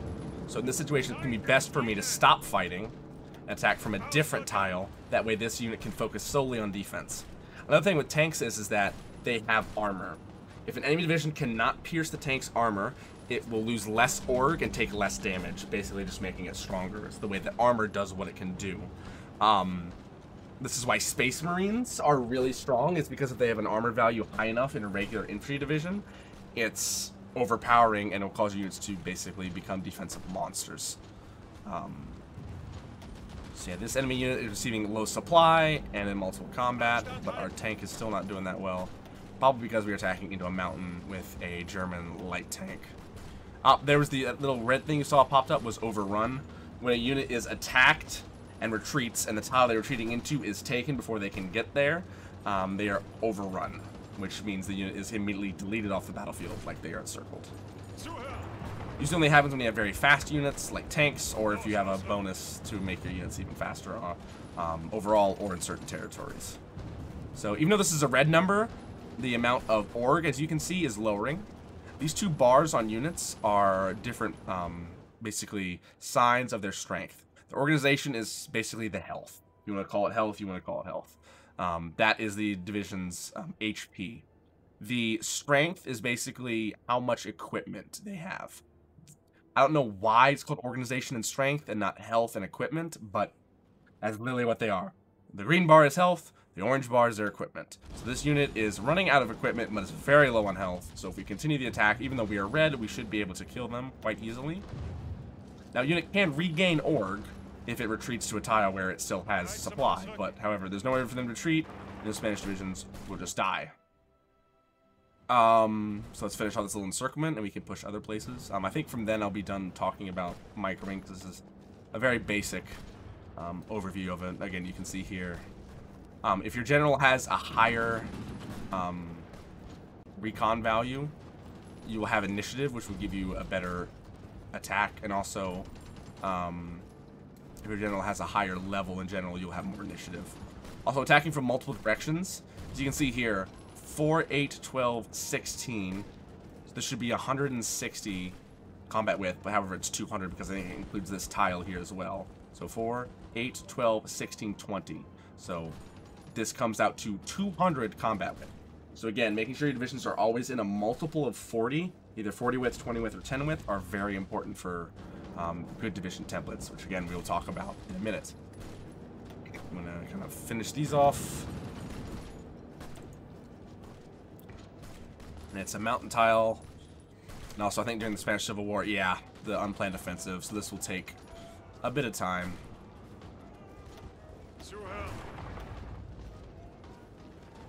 So in the Spanish Civil War, you kind of want to wait until the Spain plans certain areas to attack. But there's a very good AI that actually let the Republicans push out of the north and then encircled behind them. So very beneficial. This will be very beneficial in the comp game. Hopefully they fuse the parties, because everyone forgets to do that. Yeah, if you're playing Spain in a comp game, do not forget to fuse the parties, because that's one of the worst things you can do. And at least in the Spanish tree, if I want to talk about one thing. Get to this quickly, because if not, the car list will uprise and it'll be very difficult. Yeah, it'll not be good. 0.9. Yeah. See how long it takes to get one encircled division? That's the whole effect of the Spanish unplanned offensive. That's why as Spain, you really want to get rid of these unplanned offensive in areas you want to push with you and your volunteer for your allies as best as possible. So now they're not getting here. Or actually, that was in the right spot because in this tile. Okay, that works. And if you click this tile, you can also see the damage done to enemy divisions with your CAS, the amount that you have in the area. And they've done well. Looks like actually our CAS are upgraded to train. That's nice. Alright. That's enough about micro, I believe, for now. We'll talk more about army composition and army stuff later. Let's go back to what we were talking about up here. We were done with intelligence agency again. We've already... Our collaboration government is actually already underway. Its duration is already taking off. Excuse me, let's talk about research. Another long-winded section here. We're going to talk about the different sections of research and what to research in each. Now, the way I usually start research in any game is I go industry, basic machine tools, construction, and engineering. Basically, I want to make my industry better, and I also want this because it gives me a research speed. Now, after that, you kind of have an option because the synthetic technology is a little ahead of time, and they're not that good right now. For Germany, maybe to get one of these early if you're doing comp game might work. You don't want to go for these; it's too far away. Then we start getting into other things. Any nation, unless you're playing an air controller, is always going to need good army doctrine, and it's really good to focus on one of those. So usually, I like to start down an army doctrine path. Depends on what you're doing. I guess it's time to delve into the army doctrines, because this is a big discussion about your army and how it's supposed to work.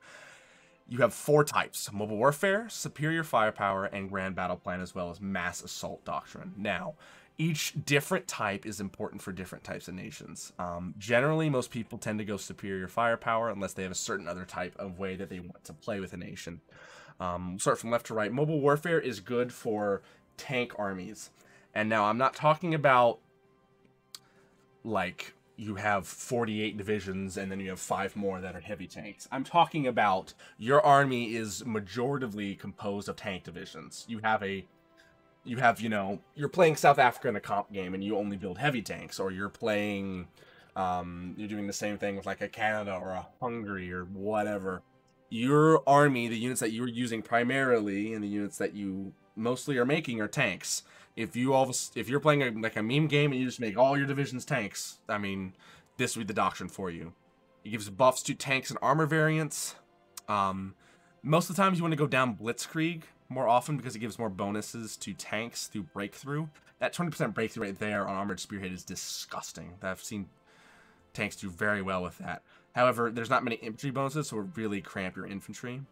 Modern Blitzkrieg is very good for more attacking, while Desperate Defense will give you 5% recruitable, as well as some negative or some debuffs to the enemy garrisons. So you'll basically have less, or your partisans will do more damage to enemy garrisons, which is interesting. But this side is not very good unless you're really struggling for manpower, because this is all it does, is give you more manpower at these two, while these will give you organization bonuses, a new tactic, backhand blow, which gives you extra movement, extra damage, which is it's actually your defending tactic. So it's like a minor encirclement on a front line, which is very good. And this last one, Modern Blitzkrieg, which is insane for your tank breakthrough and organization. So again, mobile warfare, I would recommend this if you are playing a tank Canada, a tank Hungary, a tank Romania, competitive South Africa, where usually you go tanks. Some Brazils even do tanks. It's, you know, majority of your army's tanks, use it. Superior firepower is generally considered the best doctrine to go down, because of this right here. Integrated support, which is amazing.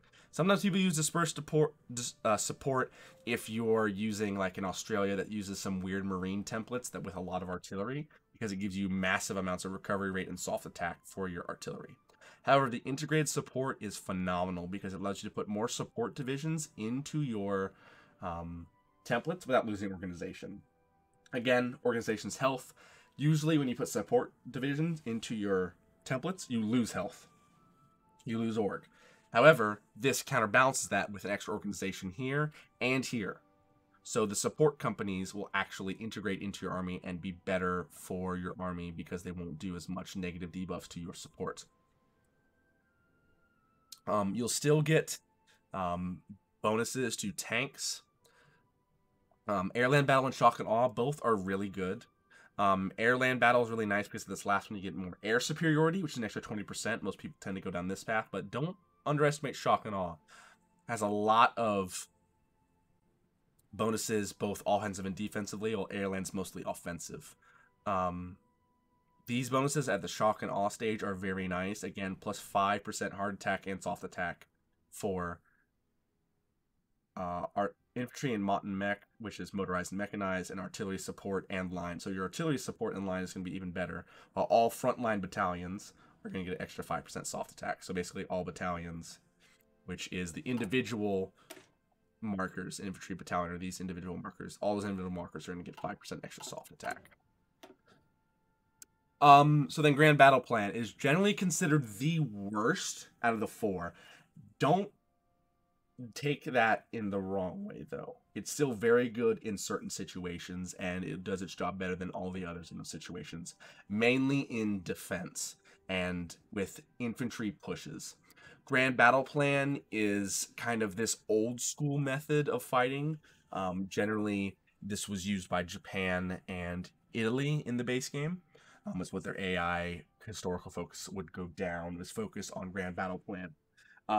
It's very good for entrenchment. More entrenchment you have, the bigger buffs you're going to get to your defense when someone's attacking you. So the thing about micro is that if you move a unit when it's fully entrenched and it attacks, it will generally lose all of its entrenchment and have to re-entrench, which will take time and allow your units to make a counterattack, which can be very beneficial. So this will let your units have a quicker entrenchment and more entrenchment, and will also give you a ton of max planning. As you can see here, Japan kind of uses this. This is literally an image of Japan going to different areas.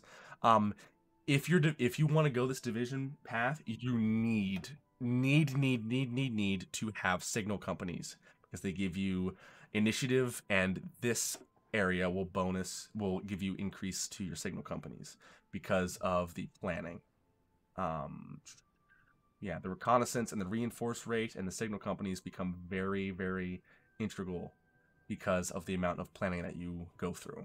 Basically, the more planning that's done, the quicker planning can be done, the quicker it's going to be executed, the more bonuses your army will get. So this is all about careful and thorough planning. This mainly uses infantry through infiltration, while this uses more of a modern mechanized type of Grand Battle Plan. So yeah, this max planning is very, very nice for coordinated assaults. Now, mass assault doctrine is interesting, to say the least. This is kind of the, fuck around, find out, and throw everybody at the front line kind of thing. And it's not that simplistic and barbaric, but it kind of boils down to somewhere near that. It gives you a lot of bonuses for defense as well as recruitable population. Then the two sides of it, through mass mob and deep battle, are pretty different. Mass mob generally focuses on infantry and strength in numbers, so it'll give you some bonuses that will help you have more infantry on the tiles, like less division attrition, more damage to the enemy, more infantry recovery rate and reinforce rate, more organization. It'll also give you this, an extra recruitable population factor, and guerrilla tactics, rest out of supply. So again, it's very infantry focused. While this is also infantry focused, but still has a lot of tank bonuses in it as well. So this is like a Russia path. This is a China path, if you want to think of it historically. It's important to look at these focuses here. Division combat width minus 0.4%. Same here. When we get to division templates, I'll show you that this is actually very beneficial for defense when it comes to these human wave offensive and vast offensives. Sounds odd, but it'll very much help you. So I like to go superior firepower as Germany, so that's what I'll do here. All right, let's see here. Now, we'll go ahead and move on to diplomacy. Now, diplomacy, there's not much to talk about in this tab. You can just see your opinion of them and their opinion of you. Again, this really only helps AI in trading and how they're going to want to talk to your nation, as far as like mutual protection packs, asking for docking rights, a lot of nitpicky stuff that's not really necessary. You kind of also see this if you just like right then left click your country, and you can see who hates and who likes you. Again, no one truly hates us that much yet. So, but again, this tab, I rarely use this diplomacy tab. It's not that important to me. Yeah, I've rarely opened this. So I'm going to move on to trade. Trade is important because it helps you get your resources you need to build different equipment. You can't build certain equipment, you can't equip your divisions, you lose the war. A lot of World War II is fought over resources, mainly in the Asian theater. So, all of them are pretty simplistic except for oil, which I'll go over here. Basically, you need a certain amount of aluminum in order to produce the equipment that you're producing. We'll look at production really quick. You need 20 steel to produce this many infantry equipment. It's 2 steel per infantry equipment, so if I increase it, it's going to go up by 2 steel every time. So basically, we need to trade for the stuff that we need.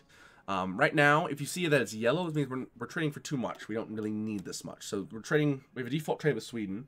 So let's just press this button here. So this will click, it'll set the number of factories that we need to trade with the nation in order to keep our amount of that resource at the best possible number. Not too much, not too little, at the correct number. So I click send, it immediately changes it. I'm no longer giving them a factory. I have the right amount of tungsten. If I start, it'll drop. Yep, it'll drop to 3. Now, we're at negative rubber. So our production of stuff that needs rubber, see, 0 rubber, 0 rubber, 0 rubber, it's decreased. So we need to have the right amount of rubber. So we'll have a reduced speed of all of these production, so planes and also cars. So we will need to require rubber. So let's trade with a nation. Now, when you see nations, they are sorted by the amount of rubber that they have. So the Dutch East Indies is going to have a crap ton of rubber. We can buy 184 of them if we wanted to, but that'd be ridiculous. The one at the bottom is going to be the least amount, while the grayed out ones we cannot trade with. France is producing rubber, but is not exporting any, so they can't really export any because of their trade law.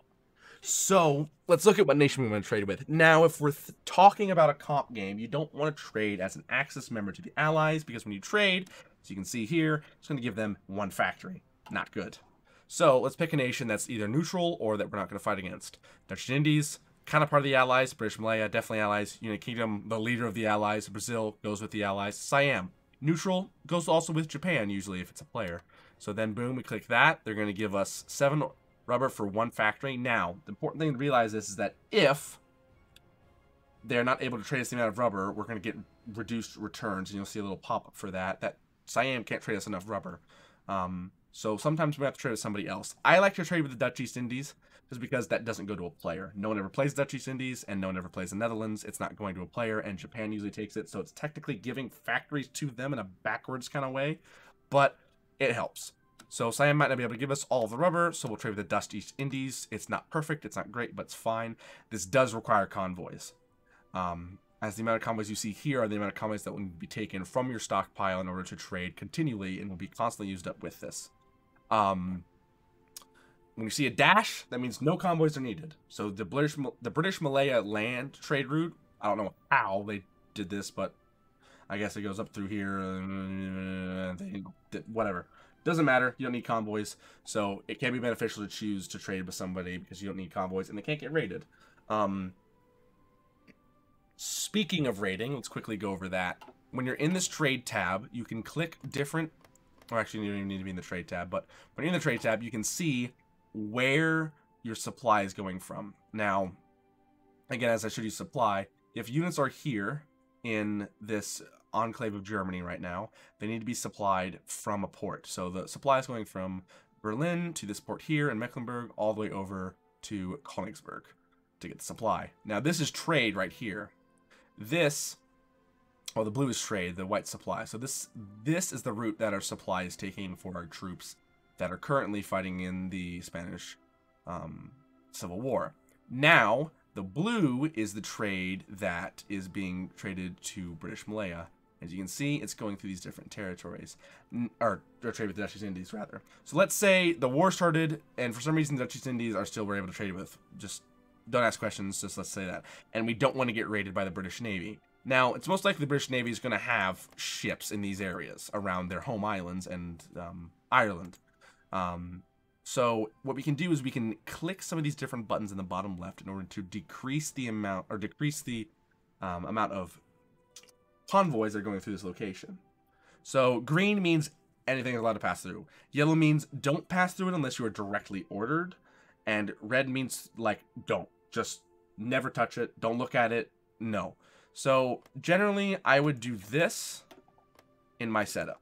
And when you go to trade tab, you can see, oh, this is red.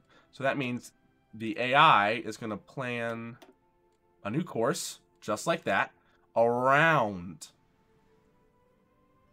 So the other issue that comes up is if you limit areas and there's no way for you to get any trade, you won't be able to trade. So don't limit your areas entirely. It's generally good to do this as Germany to keep your ships and convoys from getting raided a ton. And then you can also like limit this area here, and that will force you to trade all the way around the Horn For Siam. So, again, keeping your convoy safe is good, because if you don't, you will lose war support and stability constantly, and it will bring your nation to your knees. Believe me. Now, oil. Previously, before Man the Guns, oil was a required resource to build any machinery. Now, oil is required to make fuel. Basically, oil is converted into fuel at a certain rate. You can increase that rate by going here and researching fuel refining. When you research fuel refining, your fuel gain per oil will increase, and also you will get more oil from your refineries, which we'll talk about in the construction tab. When we're talking about trade, you want to make sure that when you trade for oil, you need to get more fuel. We're decreasing in fuel, and we're only using a couple tanks and planes. That's not good. So let's trade with a nation that's going to give us some oil back. We're going to trade with Venezuela. Well, let's just trade like 3. We get 24 oil, and then our oil should be increasing. There you go. So we'll fill up in exactly 163, 150. It's decreasing. So we're getting a good amount of oil. Maybe a little too much. We could decrease that, but for the video's sake, we'll just keep going. So basically, this shows our amount of fuel in gallons. So we have 258,000 gallons of fuel with a daily gain of 1.4 thousand. From 26 oil, we're getting 1.3 thousand oil. Basically, it shows the amount that you're getting and the amount that you're expending through the Army, Air, and Navy. You just want to kind of always keep your fuel in a positive or stagnating gain. That way you don't ever run out, because if you run out, you will suffer huge debuffs to your army that uses oil, such as motorized or tank divisions, to your Air Force, and to your Navy. That's trade for you right there. Plain and simple. The big areas of the world that have trade, Dutch East Indies and Southeast Asia, are going to be great for oil, for rubber mostly, and a little bit of oil. New Caledonia and Turkey are amazing for chromium, as well as South Africa. South Africa has a decent amount of chromium here as well that they can increase. As far as steel, France and Germany have a ton. Aluminum is really numerous in Hungary, as well as parts of Italy. And I believe the UK has a decent bit. Tungsten, the Iberian Peninsula and also Angola. I think, no, not Angola, but the Iberian Peninsula and the mainland Portugal, huge amounts of tungsten. So when Spain usually takes Portugal, they're just a tungsten producer for the Axis. There's also a decent amount of oil here in the Caucasus, which is Russia's oil supply. There's a lot of resources in the Guangxi Clique for Japan to take, as well as rubber in the Southeast Asian areas. And then, yeah, oil, you know, America, oil here. It's also important to know that with Mexico, these oil imports are actually belonging to America and Britain, respectively. There's also there's a decent amount of chromium in Central America, and there's a lot of oil in Colombia and Venezuela. I wonder if the USA did anything about... Oh, right, they did. Anyway, yeah, that's basically where a lot of the resources lie in different areas. It's also... A lot of people underestimate Sweden. Sweden's really good with resources in this upper tile here in Lapland. But yeah, as I kind of skipped over a lot of the research, I went really quick. Let's actually go back and look through some of them. So, go through each tab. Infantry equipment. These are the big blocks you see here. The Gewehr, the Carabiner, MP38, and 43. Those are things you can actually produce, while these little ones are actually just bonuses. These are very good down here. Heart attack for regular infantry divisions is phenomenal. Now, mobile infantry. It's always good to research the motorized infantry, because support companies, any of these will require motorized infantry. Motorized infantry can also be put into rocket artillery, which is... Wow, I've never seen the German one. That's actually stupid looking. Okay. They can turn to rocket artillery, but again, they're very necessary for the support battalions, which are, again, very good. Another thing I don't see a lot of people doing is you don't need to produce mechanized. They're very good, but when you research this, the hardness, so basically the amount of armor, kind of, it's a reduction of soft attack, basically, increases by 100%. It's doubled on any of the motorized divisions. So these are mechanized, and these are amphibious mechanized, which I believe count Are they special forces? I believe they are special forces here. These Amtrak divisions are basically mechanized divisions that are able to swim, quote unquote. These divisions will be good supplementary divisions with your amphibious tanks if you make them, which are very good, by the way. Amphibious tanks are amazing if you are able to produce them. Let's see here. Then down here you have armored cars, which I believe these are still listed as special forces. I don't know if they require the special forces cap. These are very good at suppression, and they're very cheap to make. They're not really good in combat as well, but they are quite nice. There is actually a version that is good for piercing, which can be used in like mechanized or motorized or mechanized divisions. But again, I've rarely used these, honestly. They added them in the La Resistance DLC. I've rarely used them. Then you have your 3 types of special forces: Marines, Paratroopers, and Mountain Infantry. Marines and Paratroopers have special abilities that they're good at. Mountain Infantry are just all around good and god tier, and I mean god tier on mountains. These bonuses give them more soft attack and organization. And down here, you have your Special Forces tab, which will give you bonuses to your Special Forces. So after this first one, you have the opportunity of either going better Special Forces, as in they have better acclimation factors to the hot and cold, but they also have a debuff to their training time, or you literally just get more Special Forces. So the capacity multiplier increases. Basically what this means is that you can't just build Special Forces only. There is a limit to the amount of Special Forces that you can build based on the amount of divisions you currently have. So when you have a ton of divisions, you can build more Special Forces. If you have less divisions, you can't build as many Special Forces. So it's important to realize how many Special Forces you field and to use them wisely, because Special Forces are very helpful in the right hands. So yeah, that basically covers this section.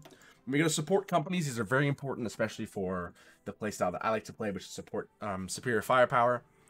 Engineer companies give you more entrenchment. Recon companies give you more reconnaissance. Military police are only good for garrison divisions, which will reduce the amount of resistance coming from a territory. We'll talk about those later. Maintenance companies I tend to only use in tanks because they help tanks from breaking down, making you lose less tanks, making you have to produce less or have more tanks in surplus. I never use field hospitals. They basically reduce the amount of casualties you take, and they are very limited in the amount that they can reduce. It's basically not enough bang for your buck to produce them. You can only have 5 5 support companies in a single division, so it's kind of like the odd man out. Logistics company use less resources. Basically, you save more. It's basically just like the recycling company, I guess, if you want to call it that. They keep your divisions from using too many resources. They keep your divisions in better shape and more supply. And then we go to signal companies, which give your divisions more initiative, better combat. They're able to enter fighting more quickly. It's just a good buff for your divisions to have. Again, we'll talk about division templates in a minute when we get over to that recruit and deploy tab. Armor. You have a couple different types of armor. You have light, heavy, medium, modern, and amphibious. So light tanks are going to be the fastest. They're going to have... Actually, yes, I can. So let's look at this series. So the Leopard, the Panzer, and the Tiger. So you can see here, I shift click to bring these all up. You can see the difference between the multiple. So you have basically, you know, quick and fast, slow and heavy, and a good medium. Literally. Pun intended, I guess. So you can see the armor increases steadily. So it's going to take more piercing and heart attack to break this division. It's going to take less to break this. Again, that armor bonus, like I showed you in Micro, was very beneficial. So the speed decreases as you go on. So these divisions will be able to encircle a bit faster, but will have a harder time breaking through. So again, you can kind of see the point of going for these divisions here. They're fast enough to encircle the divisions, and they have just enough armor to keep themselves from getting penetrated by other light weapons and other infantry divisions that would cause them damage. So it's a good medium. A lot of times I tend to fall toward this side of either going heavies or mediums. But again, the production cost of a heavy is over double that of a medium. So you can produce more mediums or just less heavies that are stronger. There's also super heavies, which are Yeah, yeah, they're huge. 145 armor, massive breakthrough. Their hard attack's huge. Their soft attack's huge. Their max speed is abysmal, and their production cost is disgusting. This is like building a destroyer on wheels. Um, if you can do it, Godspeed. And if that direction gets encircled, your game's over. Um, those are basically the main tank types. If you go this, and I mean this, like just I can't say don't do it because it's a great meme if you do it, but like Godspeed and good luck because it's not fun. They hurt. Amphibious tanks count as special forces, but they are phenomenal at attacking through rivers and marshes as well as amphibious landings. They are great for D-Day, for invading Japan, for naval invading, even as Germany, like trying to naval invade Britain. Like these things will land into coastal forts, and they will look at the coastal forts and turn a blind cheek and just go right past them. These are phenomenal tanks, and every time I use these and I use them in the way they're supposed to be used, they're great. Like even I remember one Germany game I actually built Marines and those tank divisions, and I was able to break through the Stalin line with just those divisions. Like they're phenomenal. They're great for attacking across rivers, which is something that people try to hold a lot in different areas. So artillery, you have 3 types. Regular artillery, which is good at soft attack. Anti-air, which is good at doing a passive debuff to air. That's the enemies above you, which will slowly degrade their planes. Mostly close air support rather than fighters. But it's really good for Russia to be good at these if they do a no-air build. This will also improve the anti-air on your battleships and other ships. And anti-tank, which is good for putting your infantry divisions to pierce enemy tanks and keep them from getting that armor bonus. Rock artillery is harder to produce, but gives you more soft attack and is very, very potent. We already covered land doctrine. We'll cover naval at a different time, but basically, you have to build these different hulls. There's destroyers, cruisers, battleships, carriers, submarines, and different miscellaneous bonuses. This is where you do your landing craft for naval invasions, so that's very important to have. And their naval doctrine. The basic ones, if I just want to quickly cover over this, because I don't want to say something that's wrong, you have old school, big fleets, big ships, big guns, submarine warfare, wolf packs, stuff like that. New way, America versus Japan, carrier fighting. Then we come to air. A couple different types of airplanes. You have the main fighter, when you go down the center path, with close air support and naval bomber. A heavy fighter, a tactical bomber, a strategic bomber, and a scout plane. So what do each of them do? Let's take a look and just go straight across the board here. We'll compare all of these at the same time. Scout planes, I guess. So let's just take a look at all of these.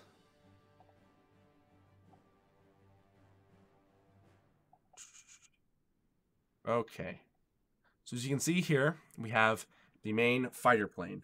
This is your bread and butter of planes. This is the plane that you need to build most often. That's going to get you your air support. It can do air superiority and interception. Stop enemies from doing different bombing raids or bombing runs, and also get air superiority and basically have the air. You own the air. This is the necessary plane in order for your bombers to do whatever you want to do. These are the guys that go in, clear the air, and allow you to do what you need to do. Your close air support are not really going to be good for naval targeting, but they're going to be great for ground attack, which you can see right here is 10. It's the highest of any of these, even higher than these bombers right here with their ground attack of 6, or these strategic bombers with their, they don't even have ground attack, it's not able to do it. But that close air support is what you want them on, and at higher levels, these things will win you wars. If you're doing a land push, it's usually good to have these 2 types of fighters on you. Naval bombers are great at attacking naval ships from bases anywhere. They can attack naval ships in ports or naval ships in the open water. They're phenomenal at taking out ships at any rate. They just need to have air superiority with them, or they would get very easily shot down by enemy fighters. They're big, bulky, they have torpedoes with them. They're not very agile, so they can get taken down very easily by these fighters, so they need to have fighter cover. Then when we go to, I believe these are heavy fighters? Yes, these are heavy fighters. When we go to this heavy fighter up here, these are fighters with a larger amount of range, but they cost a lot more to produce, or actually a decent bit more to produce. They have a higher air attack, more air superiority, more naval attack and agility.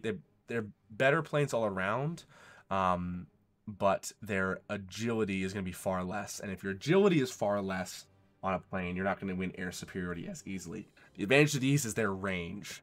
It's almost double that of a regular plane, which is really good to compare or to combine with these strategic bombers. Strategic bombers can do strategic bombing, which is a type of bombing that allows you to target enemy industry complexes. Regular tactical bombers can do that, but they're not as good.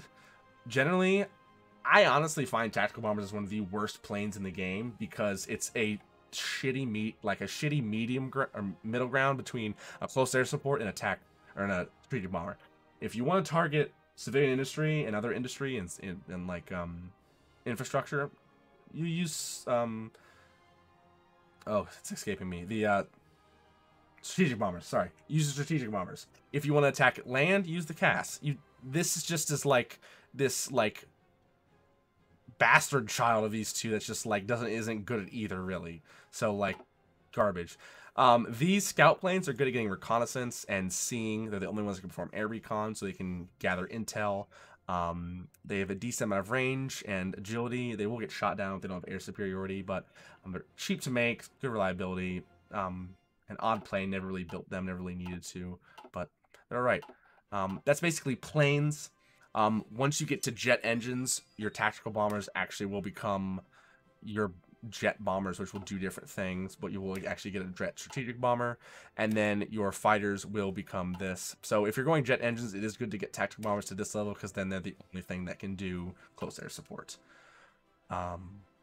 Air Doctrine. Air Doctrine, there's 3 different ones: strategic destruction, battlefield support, and operational integrity. Strategic destruction is going to be like the American type way to go. You know, Dresden, Hamburg, you know, cities reduced to rubble. A ton of good strategic bombing bonuses. This is basically nighttime or strategic, just regular strategic bombing bonus. I usually go this path if I go this. And then, depending on how it's going, if like I'm winning the air war a ton, I just want to bomb more shit, I go this way. Or if I just want more superiority, I'll go this way if I'm not winning as well. Operational integrity is good for tactical bombers. I don't use this a ton, but it's really good for, where is it? I think it's the naval bonus. Yeah, the naval, I think the naval bonus in this one used to be the biggest. That's this one. Okay, this one's the best. So this one, honestly, I feel like is the worst, because it makes your tactical bombers better, but I feel like it's just the worst one out of all of them. I like battlefield support the best because it makes your CAS really good. It has great bonuses for CAS. I generally go left side and then down the center. You can get both of these. These are not mutually exclusive. It only has one path, basically, either more air superiority mission efficiency and more experience, or more aces and experience. So I tend to like more efficiency in your air superiority than aces, because aces will come and go. They can die. I mean, I talked about engineering. This is radar. This is research speed. And these are, comes down to ships. These are basically fire control systems and ships. You have your atomic research, which is just a research speed buff. Your nuclear reactors, which you can build to build nukes. And then your nukes, which you need a strategic bomber to drop.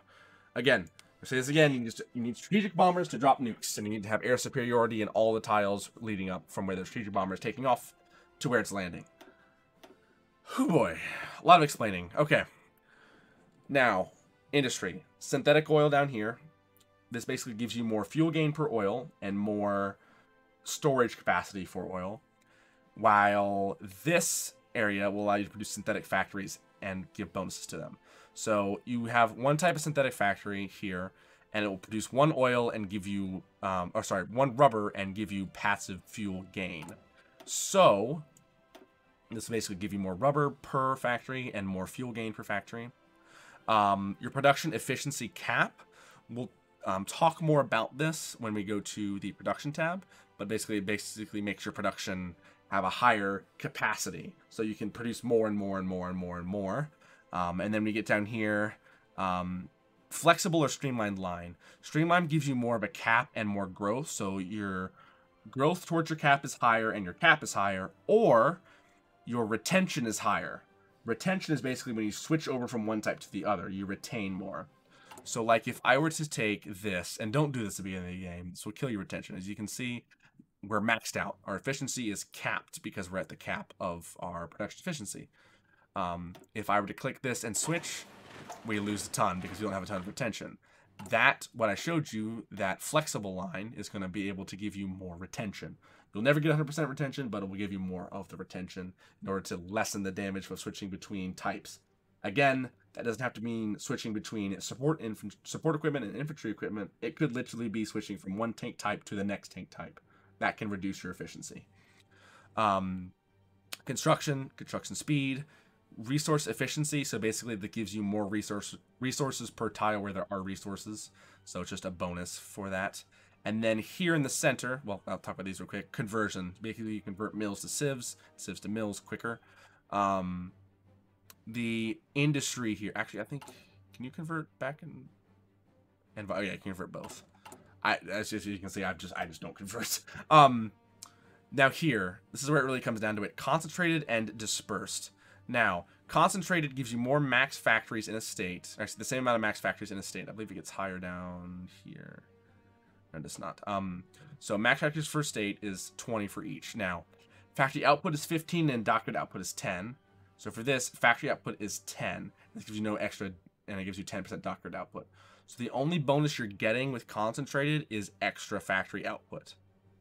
And it's 5% for each of these levels. So 5, 10, 15, 20, 25. So an extra 25% compared to this, which is going to keep you at 10, 20, 30, 40, 50. So this is 15, 30, 60, 75. So you're going to get an extra 25% factory output, which is just raw production. More shit. You know, more. Dispersed industry is going to give you more retention to your production efficiency. So again, if you switch back and forth between things, it'll give you more retention. It'll give you more base production efficiency and reduce your bomb vulnerability. So if you're going to get, you know, strategically bombed a ton, this is going to help you reduce a lot of that vulnerability. That is research A to Z. Sorry, I kind of jumped around there, but there you go. Now, we've done trade, we've done diplomacy, we've done research, intelligence agency. Let's move on to construction.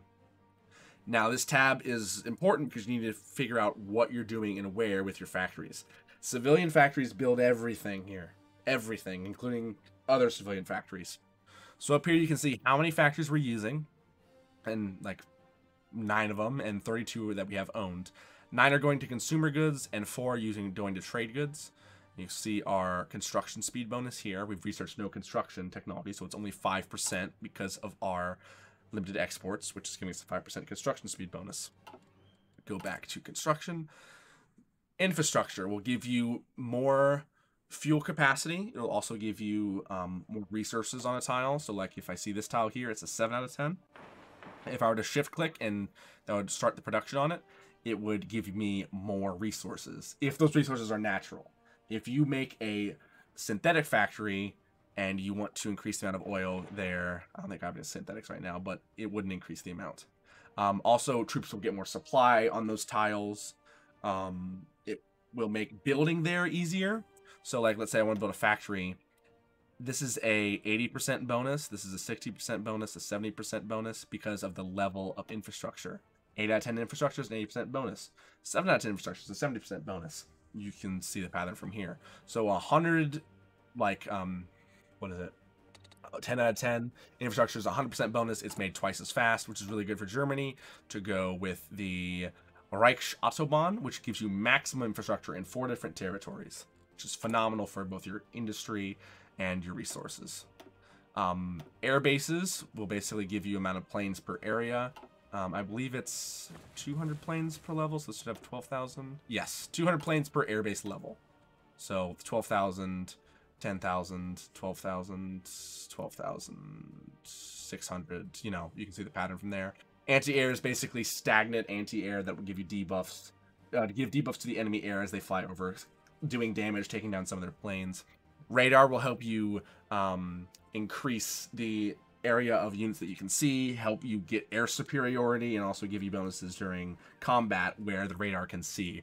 You can increase radar through this tab here and all the way down, give you high levels of radar, which we have to build higher, but it will give you better chance for anti-air to hit, and also give you a wider spread of your radar. These two combinations right here, anti-air and radar, are phenomenal together. Civilian factories build everything. So usually people build civilian factories until a certain date. In comp games like Germany, you usually build them until 38. Then you switch to mills, which then I'll show you how to use in the production tab. Dockyards can only be built on tiles that border the ocean, and they will be used to build convoys and other ships. Synthetic refineries will give you production of rubber and oil, and can be upgraded as I showed you before. Fuel silos will give you more fuel capacity. Rocket sites, you need to research the correct rocketry information and build rockets, and they will do passive damage to enemies in certain areas based on what you put them on. They can also target enemy civilian economy, or they can target enemy economy in any way they want to, really. Infrastructure, civilian factories, the whole 9 yards, and they do very well at that. And nuclear reactors will passively build you nukes once you have the right technology. Naval bases basically will increase the amount of supply you're able to get out of that port. So like, let's say you had a ton of units in here, they were losing low supply, you increase the port and the infrastructure, they'll get more supply. You have to also increase the port here and to here. Supply always takes a route, so it might not just be one tile. Like if this was a level, like if you were getting low supply in Mosland when you're up against the French, and like this is a level 7 but the level behind it's 3, that could be the thing that's causing the issue.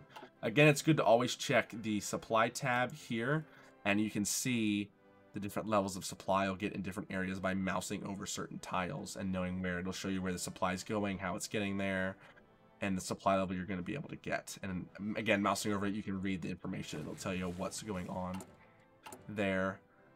Land forts are going to give a negative penalty for 15% per fort. So you can go up to 10. In comp games, we cap it at 7 because it can get kind of cancerous.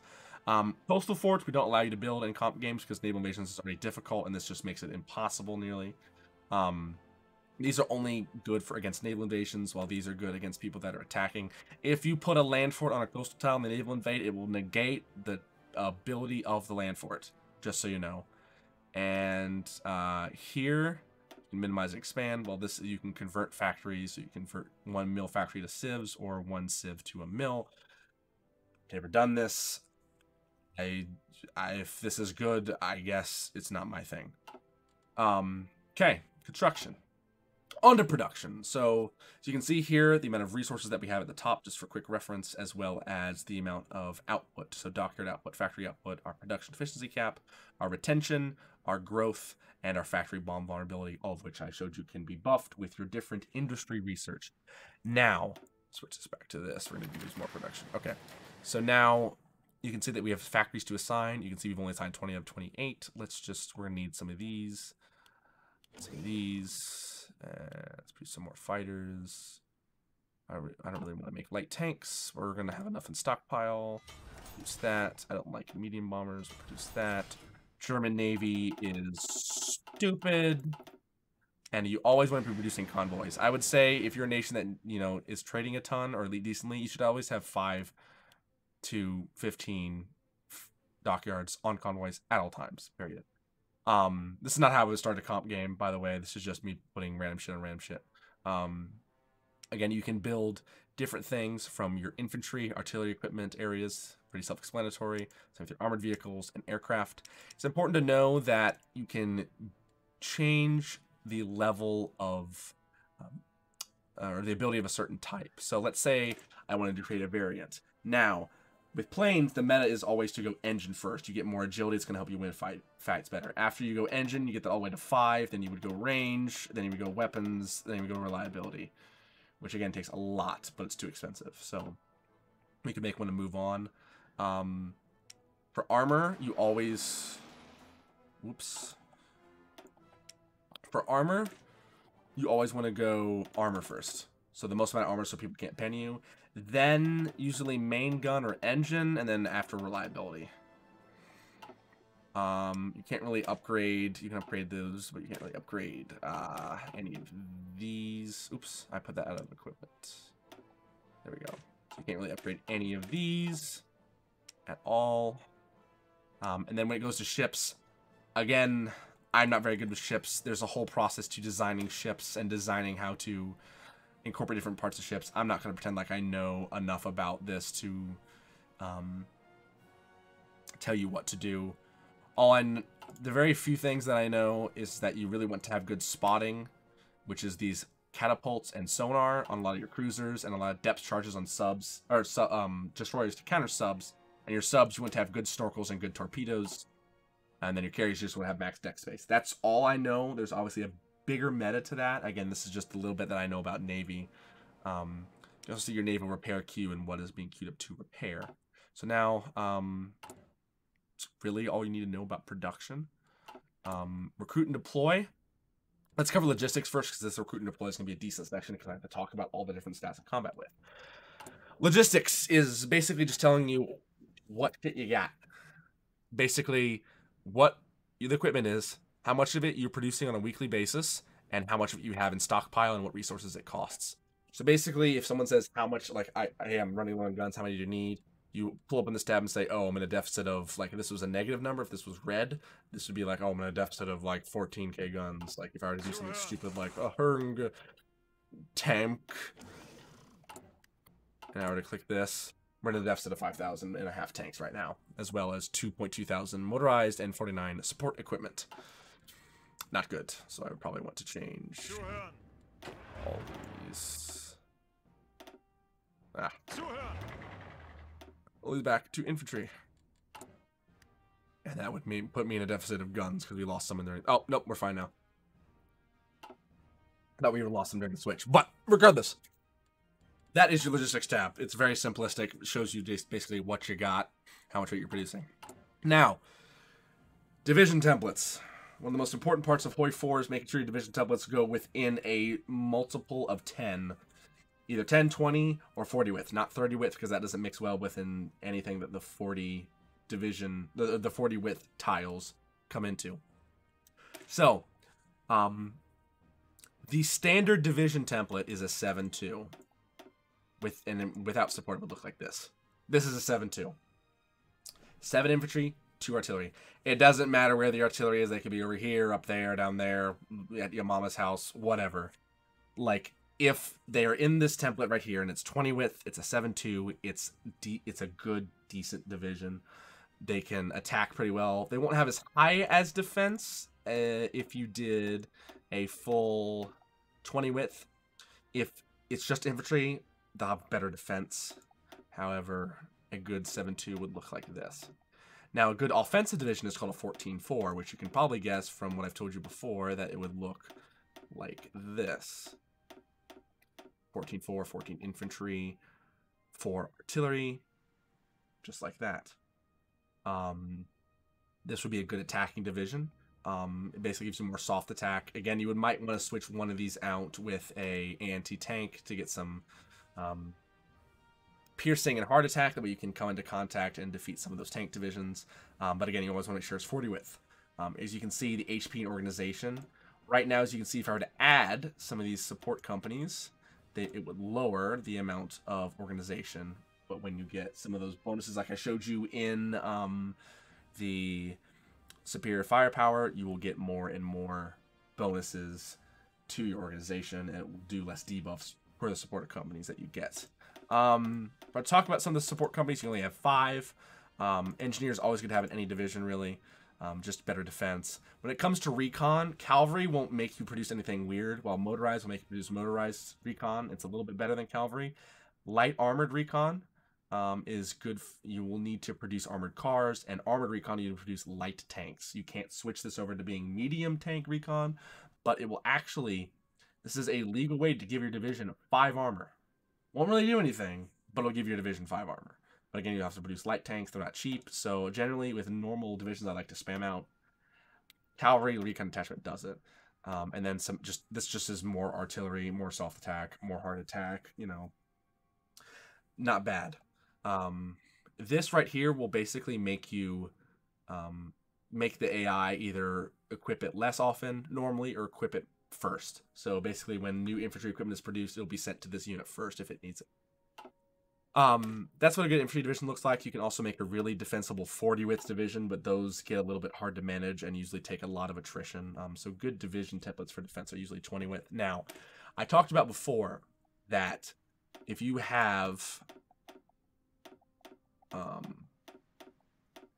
the what's it called? The mass assault doctrine. You go to one of those paths that gives you, either side has it, where it gives you a negative 0.4 per infantry division width.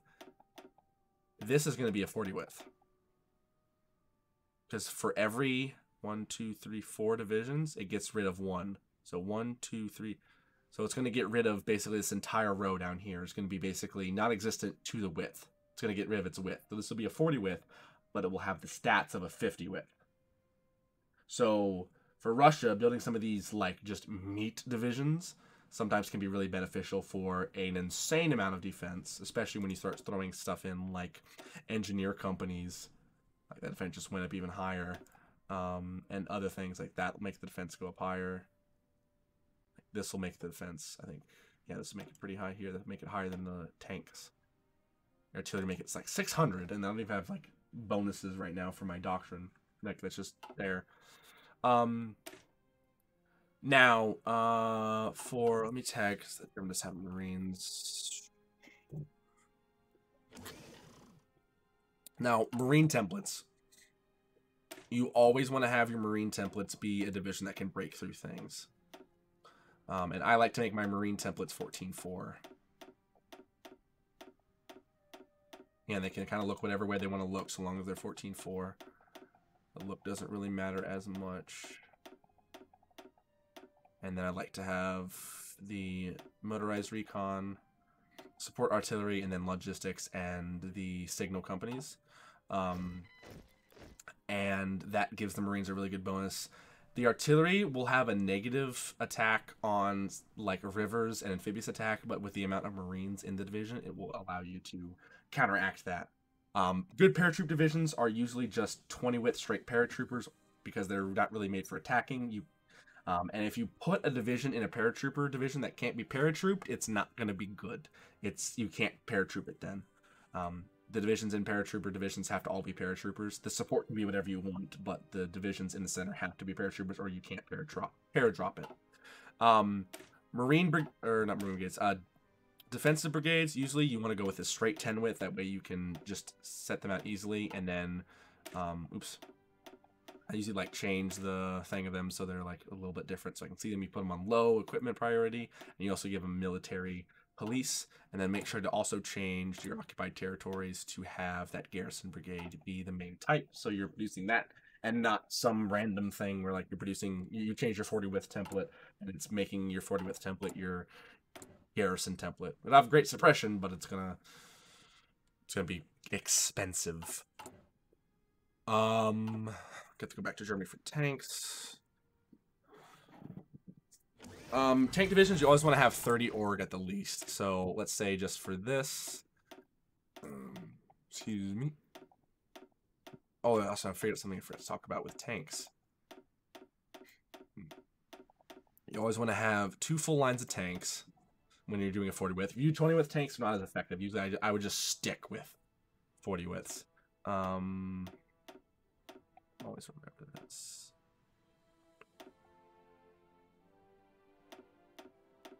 So I think once you would get some bonuses, so this is 40 width right here. It has 30 orcs. This is what you want to go with. This might change because you have some of these bonuses here, and once you get superior firepower, this organization will be a little higher, and you could afford to go like this, which would give you more offensive stats. However, your tanks also, you can trade these two out with something different. I forgot to mention this in tanks for the research. Tanks also have 3 different versions of themselves. The regular version, as well as, let's just bring this up, the anti-tank version, the self-propelled artillery version, and then the anti-air version.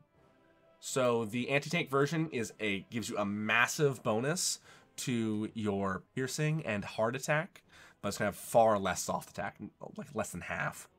For heavy SP artillery, again, self-propelled artillery, the soft attack's going to be tremendous, but this is what is terrible. That armor is just chunked, which is the best thing when having a tank is the armor, the ability to reduce the amount of damage that's incoming. Same with SPAA. A lot of people use SPAA when they play Russia to get a lot of that air that Germany has over them down. However, it even has the same amount of armor, 45, rather than the 70 armor of these other two divisions. Or battalions, I guess I should say. So I generally like to put these in my divisions, if anything, of other tank types, just because I think they're phenomenal when going into tank-to-tank combat, which happens a lot in comp games. You can also do some weird things, like I've experimented with doing an 8-8. 1, 2, 3, 4, 5, 6, 7, 8.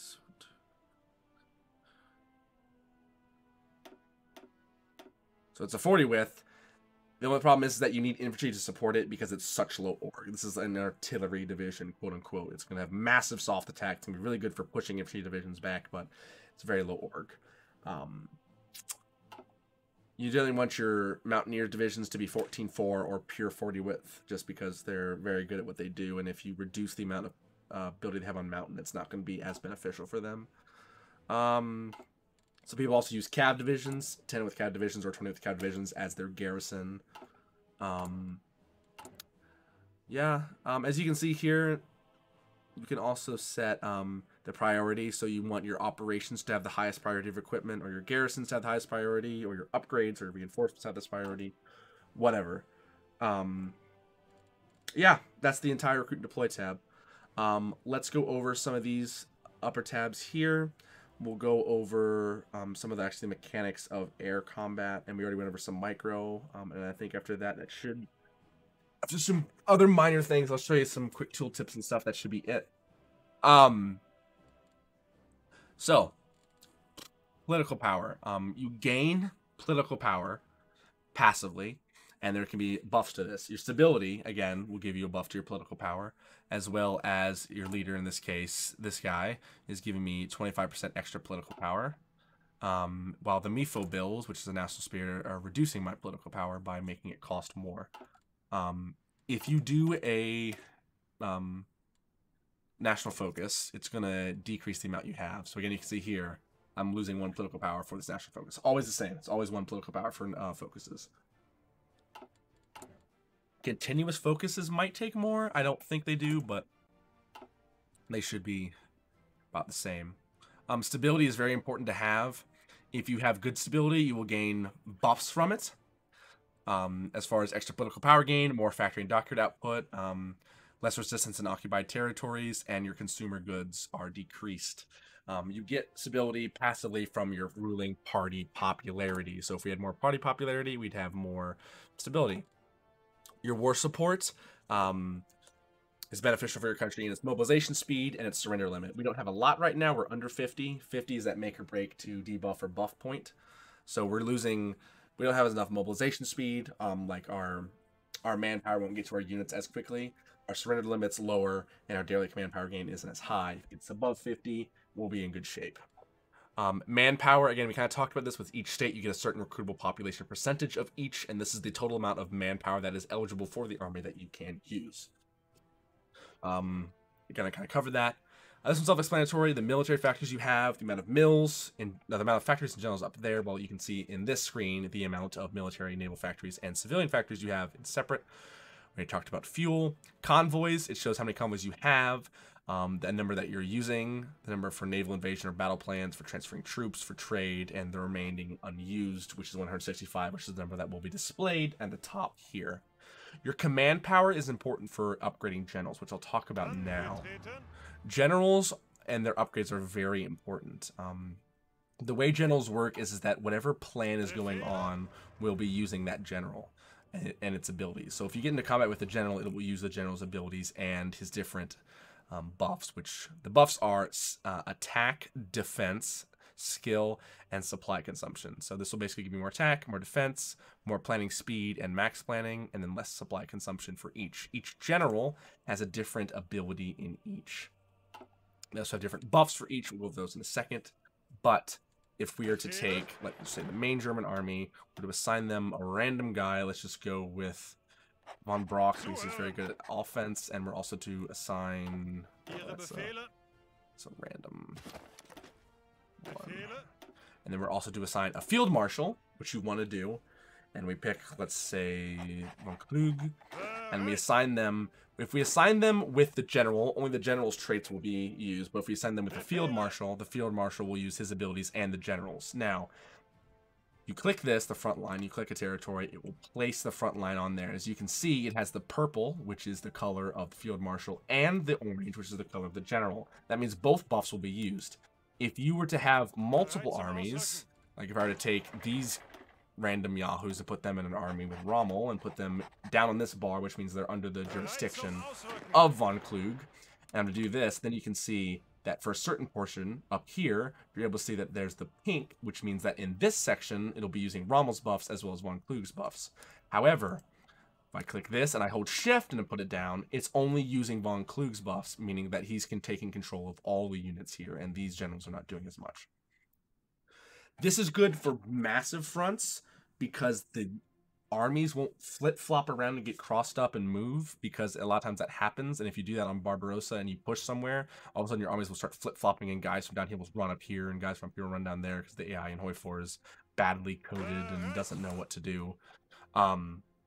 So you kind of have to counteract that and use it how you will. Talking about generals, a lot of people ask me this when they come to field marshals. I don't think this one guy has any. So you can also promote people to field marshal. I love promoting Menstein. So Menstein, he's a field marshal. The reason I promote him is I love brilliant strategists. You can get aggressive assaults and offensive doctrine. That's an extra 10% breakthrough, 1% attack. It's good for just attacking people. So usually I take both of these, and then they're like, oh, but wait, what if I want like Fortress Buster? That's a general trait. If the field marshal is being used as a field marshal, as Manstein is here, he can't use that.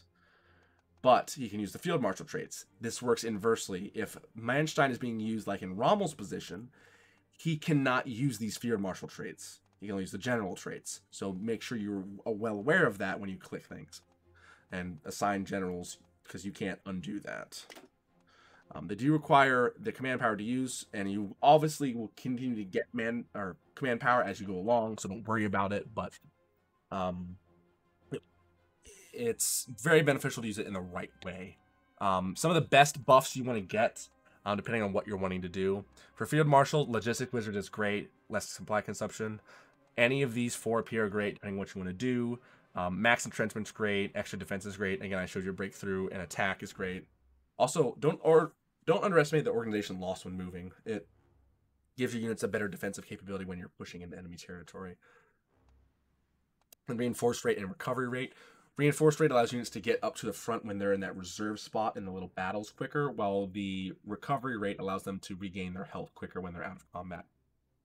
The biggest thing you want to get for a general or a field marshal is this. This is the gold, this is the pinnacle of HOI 4 generalship, is getting adaptable. It reduces the amount of terrain penalties because different terrains will have different penalties when you attack. For instance, if I were to click this terrain, it's grasslands, it's fine. If I were to click urban, you get an attack of 70% instead of the normal 100. Again, there's another tile. Let's go to like a mountain tile. It's a hill tile, so your attack is reduced, enemy air support is reduced. Forest tile, attacks a little bit reduced, enemy air is reduced. Where's the mountain? Let's go to the Alps. There's a mountain. Look at that. Extra division attrition, extra division, less division attack, enemy air support's decreased. Like, movement cost when going through this terrain is 2 times. There's also, like, jungle. Go to the classic jungle. Forest. Where's jungle? What? Forest. Okay. Hill. There's gotta be jungles here. There he is. Jungle. Like, look at all those debuffs. It's also rain, huge amount of debuffs, extremely hot, huge amount of debuffs. Adaptable is going to help you reduce that terrain penalty reduction. You need 2 of these terrain traits to get to adaptable. A lot of Soviet generals will have Winter Expert, so if you can get them like Mountaineer or Hill Fighter in Spain, you can get adaptable pretty quick. Desert Fox is good for North Africa. Swamp Fox is good for Southeast Asia. Hill and Mountaineer are good for fighting through some of the Alp regions. Urban Assault Specialist is just, good when you're attacking cities, which is important for some areas. Ranger, Forest, there's a lot of forest everywhere. It's very good in general. Oh, swamps and jungles are different. Sorry, jungle rats do good for down there. Swamps. There's actually a big swamp in the middle of Soviet Russia, right here, and swamps are horrendous. They are terrible for units. So swamp foxers is very good to have, and winter specialists and winter experts are very nice to have for a lot of units that are going to be fighting up in the very cold areas. So these earned traits, you have to earn them through fighting. Organizer is using battle plans. That'll help you earn that one. Panzer Leader is using divisions that are mostly over 40% armor ratio.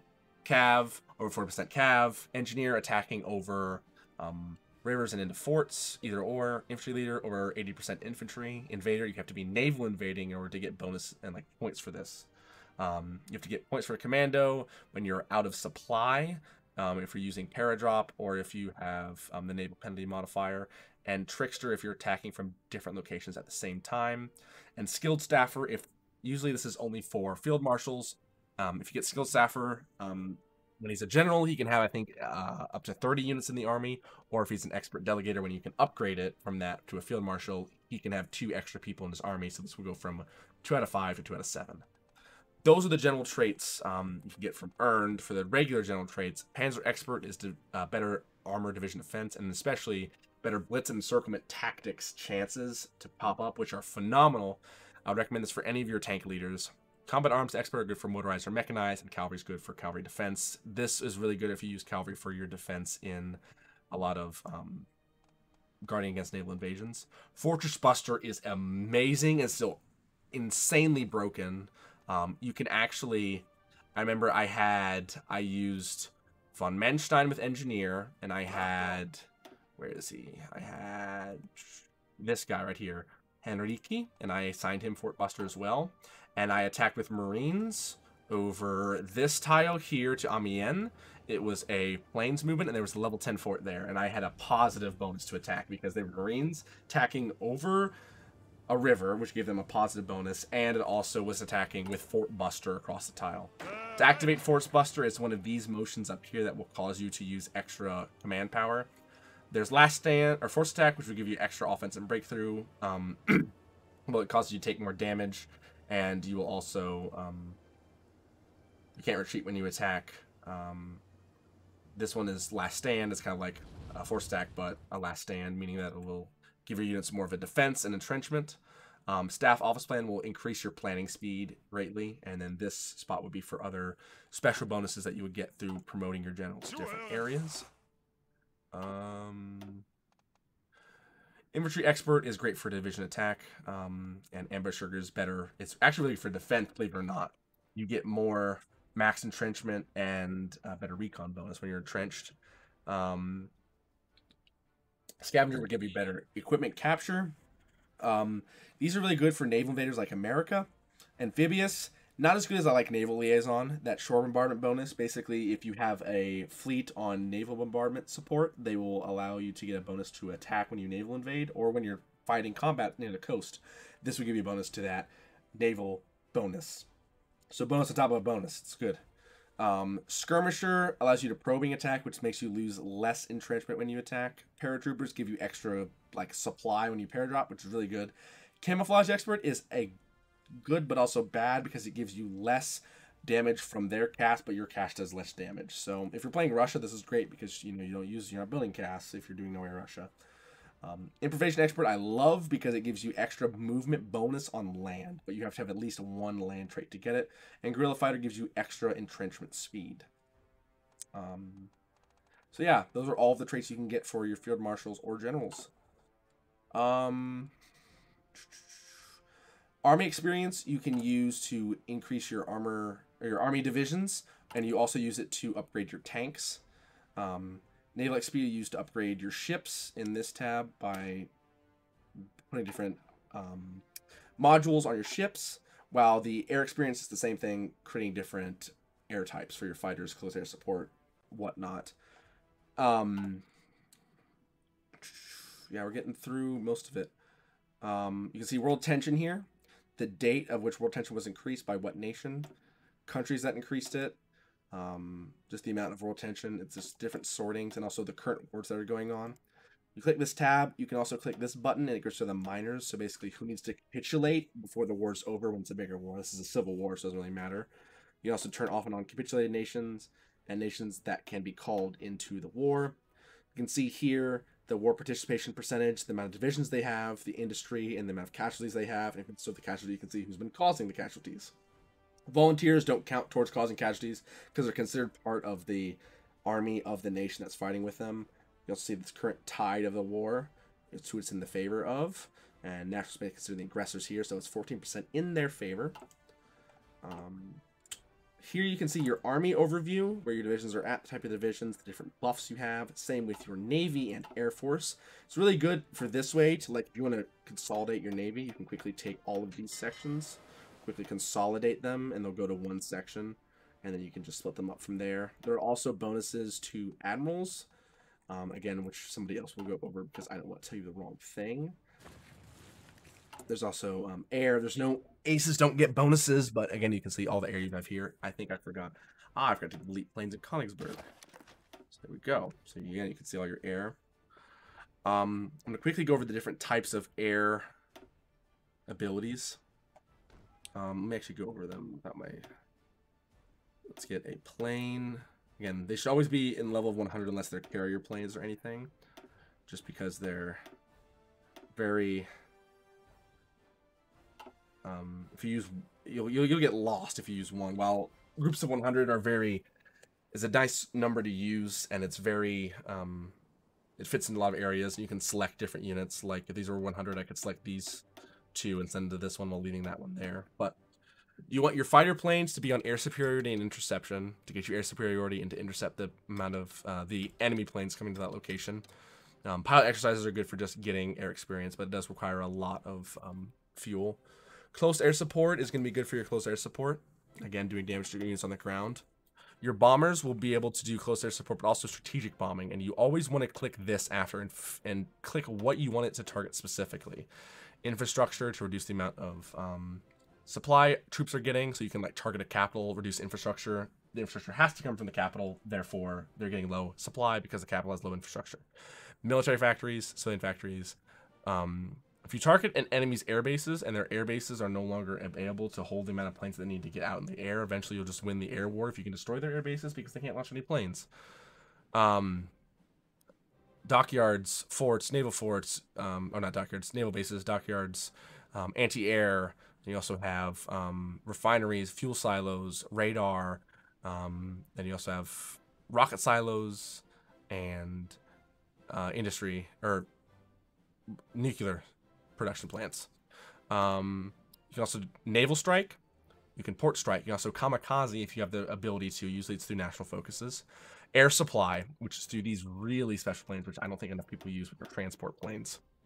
Air supply will give you the cost, or will give you supply to a region without using infrastructure. It will airdrop supply in. It costs command power, depending on the amount of planes they're using, but it's very beneficial. And they can be shot down and hit by AA, so worry about that. We don't allow mines in our game because they usually lag out the game because the game codes them weird because they're individual entities. But if you want to lay mines in a single-player game, you can naval mine lay or you can mine sweep. And then you can also use air recon for some of your scout planes. You can also set when your planes will go, either only in the day, only in the night, in both, and also if they don't retreat, they operate normally, low intensity.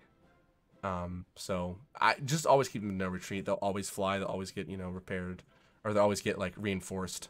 If you want to increase the amount of planes normally, you can click this button here and just adjust them from here. So let's make this 100. It'll get reinforced. And you can also assign aces, which will give you certain levels of bonuses to based on what it is.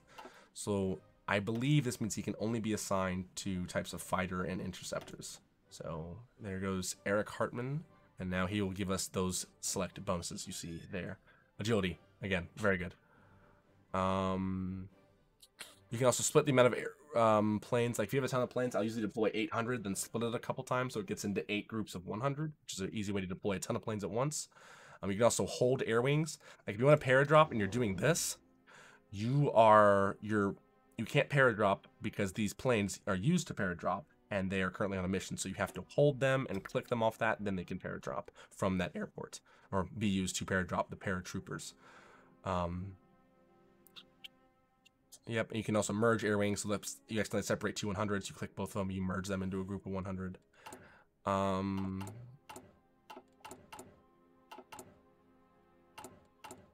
I think that's it for planes right there. It's about, I think, all you need to know for that.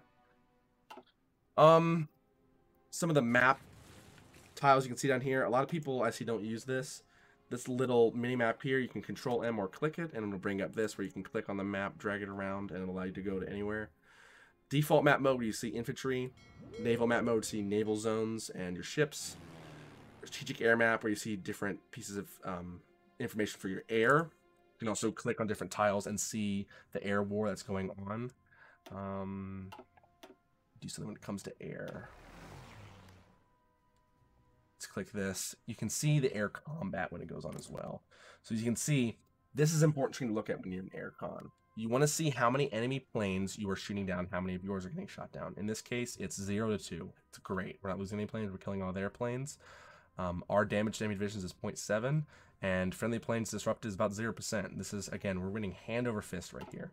You can also use command power to increase a 10% efficiency boost to this air zone here. So we do this. We lose that amount, and it's going to even help us get a higher and higher level here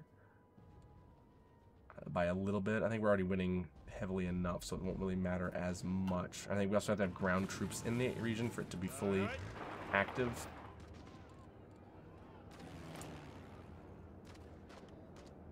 They might be moving their planes out of the region too once they see this happening.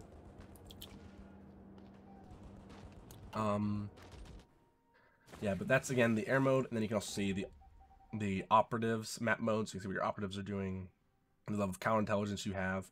If this shield starts changing color, it means enemies are doing stuff in your territory. That means, you know, get somebody on counterintelligence. Supply areas, I showed you before, shows you where supply is going to, and you can also use this territory to build upgrades in different territories through infrastructure or dockyards, or naval bases, I should say. Terrain, I like the look of this map. I think this is I think if I could create a default map that looked like this, I would, because I think this looks really cool. But it just shows the terrain in different areas. There actually are different terrains, different waters. Fjords and archipelagos, shallow sea, ocean, deep ocean, shallow sea, another fjord, and there's, of course, archipelagos. These are also shark-infested waters, so casualties upon the sink are going to kind of increase there, so watch out for it. Deep oceans. Ocean. To see. Arctic water. Yeah, there's different buffs for different naval zones. They added that with man the guns. Then you also have resistance map mode. You can see the amount of resistance in your territory. You can also, again, as I showed you before, early in the video, you can see that through your Q tab. Compliance, compliance again. Resources, you can see the amount of resources. It's kind of like your trade tab, have the big trade thing in the way. You can zoom in and see different areas where there's a bunch of oil and other resources. The infrastructure map mode will tell you where there's a ton of infrastructure, and that's going to give you more supply for units. As you can see, a lot of infrastructure in these really well-developed areas, not a lot, some more dilapidated and poor areas. Even like in America, the coasts are pretty, and the central areas are pretty well-developed, and the middle areas, like, you know, Wyoming, again, doesn't exist. There's no infrastructure. Factions, you can see which people are in what factions. Really comes more in handy during meme games when you don't know what kind of, you know, bullshit people are doing. Players, you can see, oh, toggle displays, so basically you can see, whose units are whose with this. If you are in the faction with somebody else and you, oh, this is the right one, I think this is just players. Toggle displaying unit counters between players. Oh, that's what that does, okay. This basically doesn't show the enemy's units with markers, so you can just get rid of that and only see yours. I don't know why we're going to do that, but you can. This toggles the color between the units to a certain allegiance, so instead of them all being gray like I usually have them, or like blue if they're allied, gray if they're neutral, and red if they're enemy, this makes them the color of their flag. which I don't like. I don't know why a lot of people do like it. This button is great for when you're playing with friends because you can see if they're in your faction what plans they're doing. And as I can see here, this is Franco's plan to invade central Spain. So I can see what he's doing and kind of help him out with that. Always keep this off. I'm not even going to turn it on. This is the day-night cycle. If you turn that on, uninstall. Yeah. Then Fog of War. Display Fog of War. I honestly don't know what that does. I've never seen Fog of War in the game. I've never turned that on, so it's interesting. And this shows radar stations and what they're using. If I like... I think I tag Brazil, not Britain. Oops. If I tag England, I guess. You can see then, if I have this on, you can see the different radar stations being used. And I turn it off. You can see. Also, pinging is really important. You can click these buttons on the map if you pull it out and click different areas and it will ping. Or this is Control-Alt-Shift-Click for an attack ping, or Control-Alt-Click for a defensive ping. You can also see other different map modes here, the different states, and this will also show the amount of slots that they have. So this is a dense urban region. This is a megapolis region, developed rural region, rural region, rural region, and this is like rural. Yeah, this if they different reason these are impassable wastelands. Different supply areas, resistance, compliance, resources, diplomacy between these different nations, the factions. Some of these we are going through players for meme games. It's really nice. Infrastructure, population, which is nice to see where you want to target for coring. Again, these are really big areas. Why I kind of showed this before. Why Japan wants to go with that 2% non-core manpower is because of that. Ideology, and then terrain. So yeah, I'm sure I haven't covered everything. I'm sure there's some other things that definitely need to be addressed in this video as far as what other people need to know about HOI. I'm thinking about also starting a big Google Doc so we can start to make our own guide, kind of based off the guide we've been using and other guides for a more modern day relaxed, not relaxed, but a more modern day competitive guide.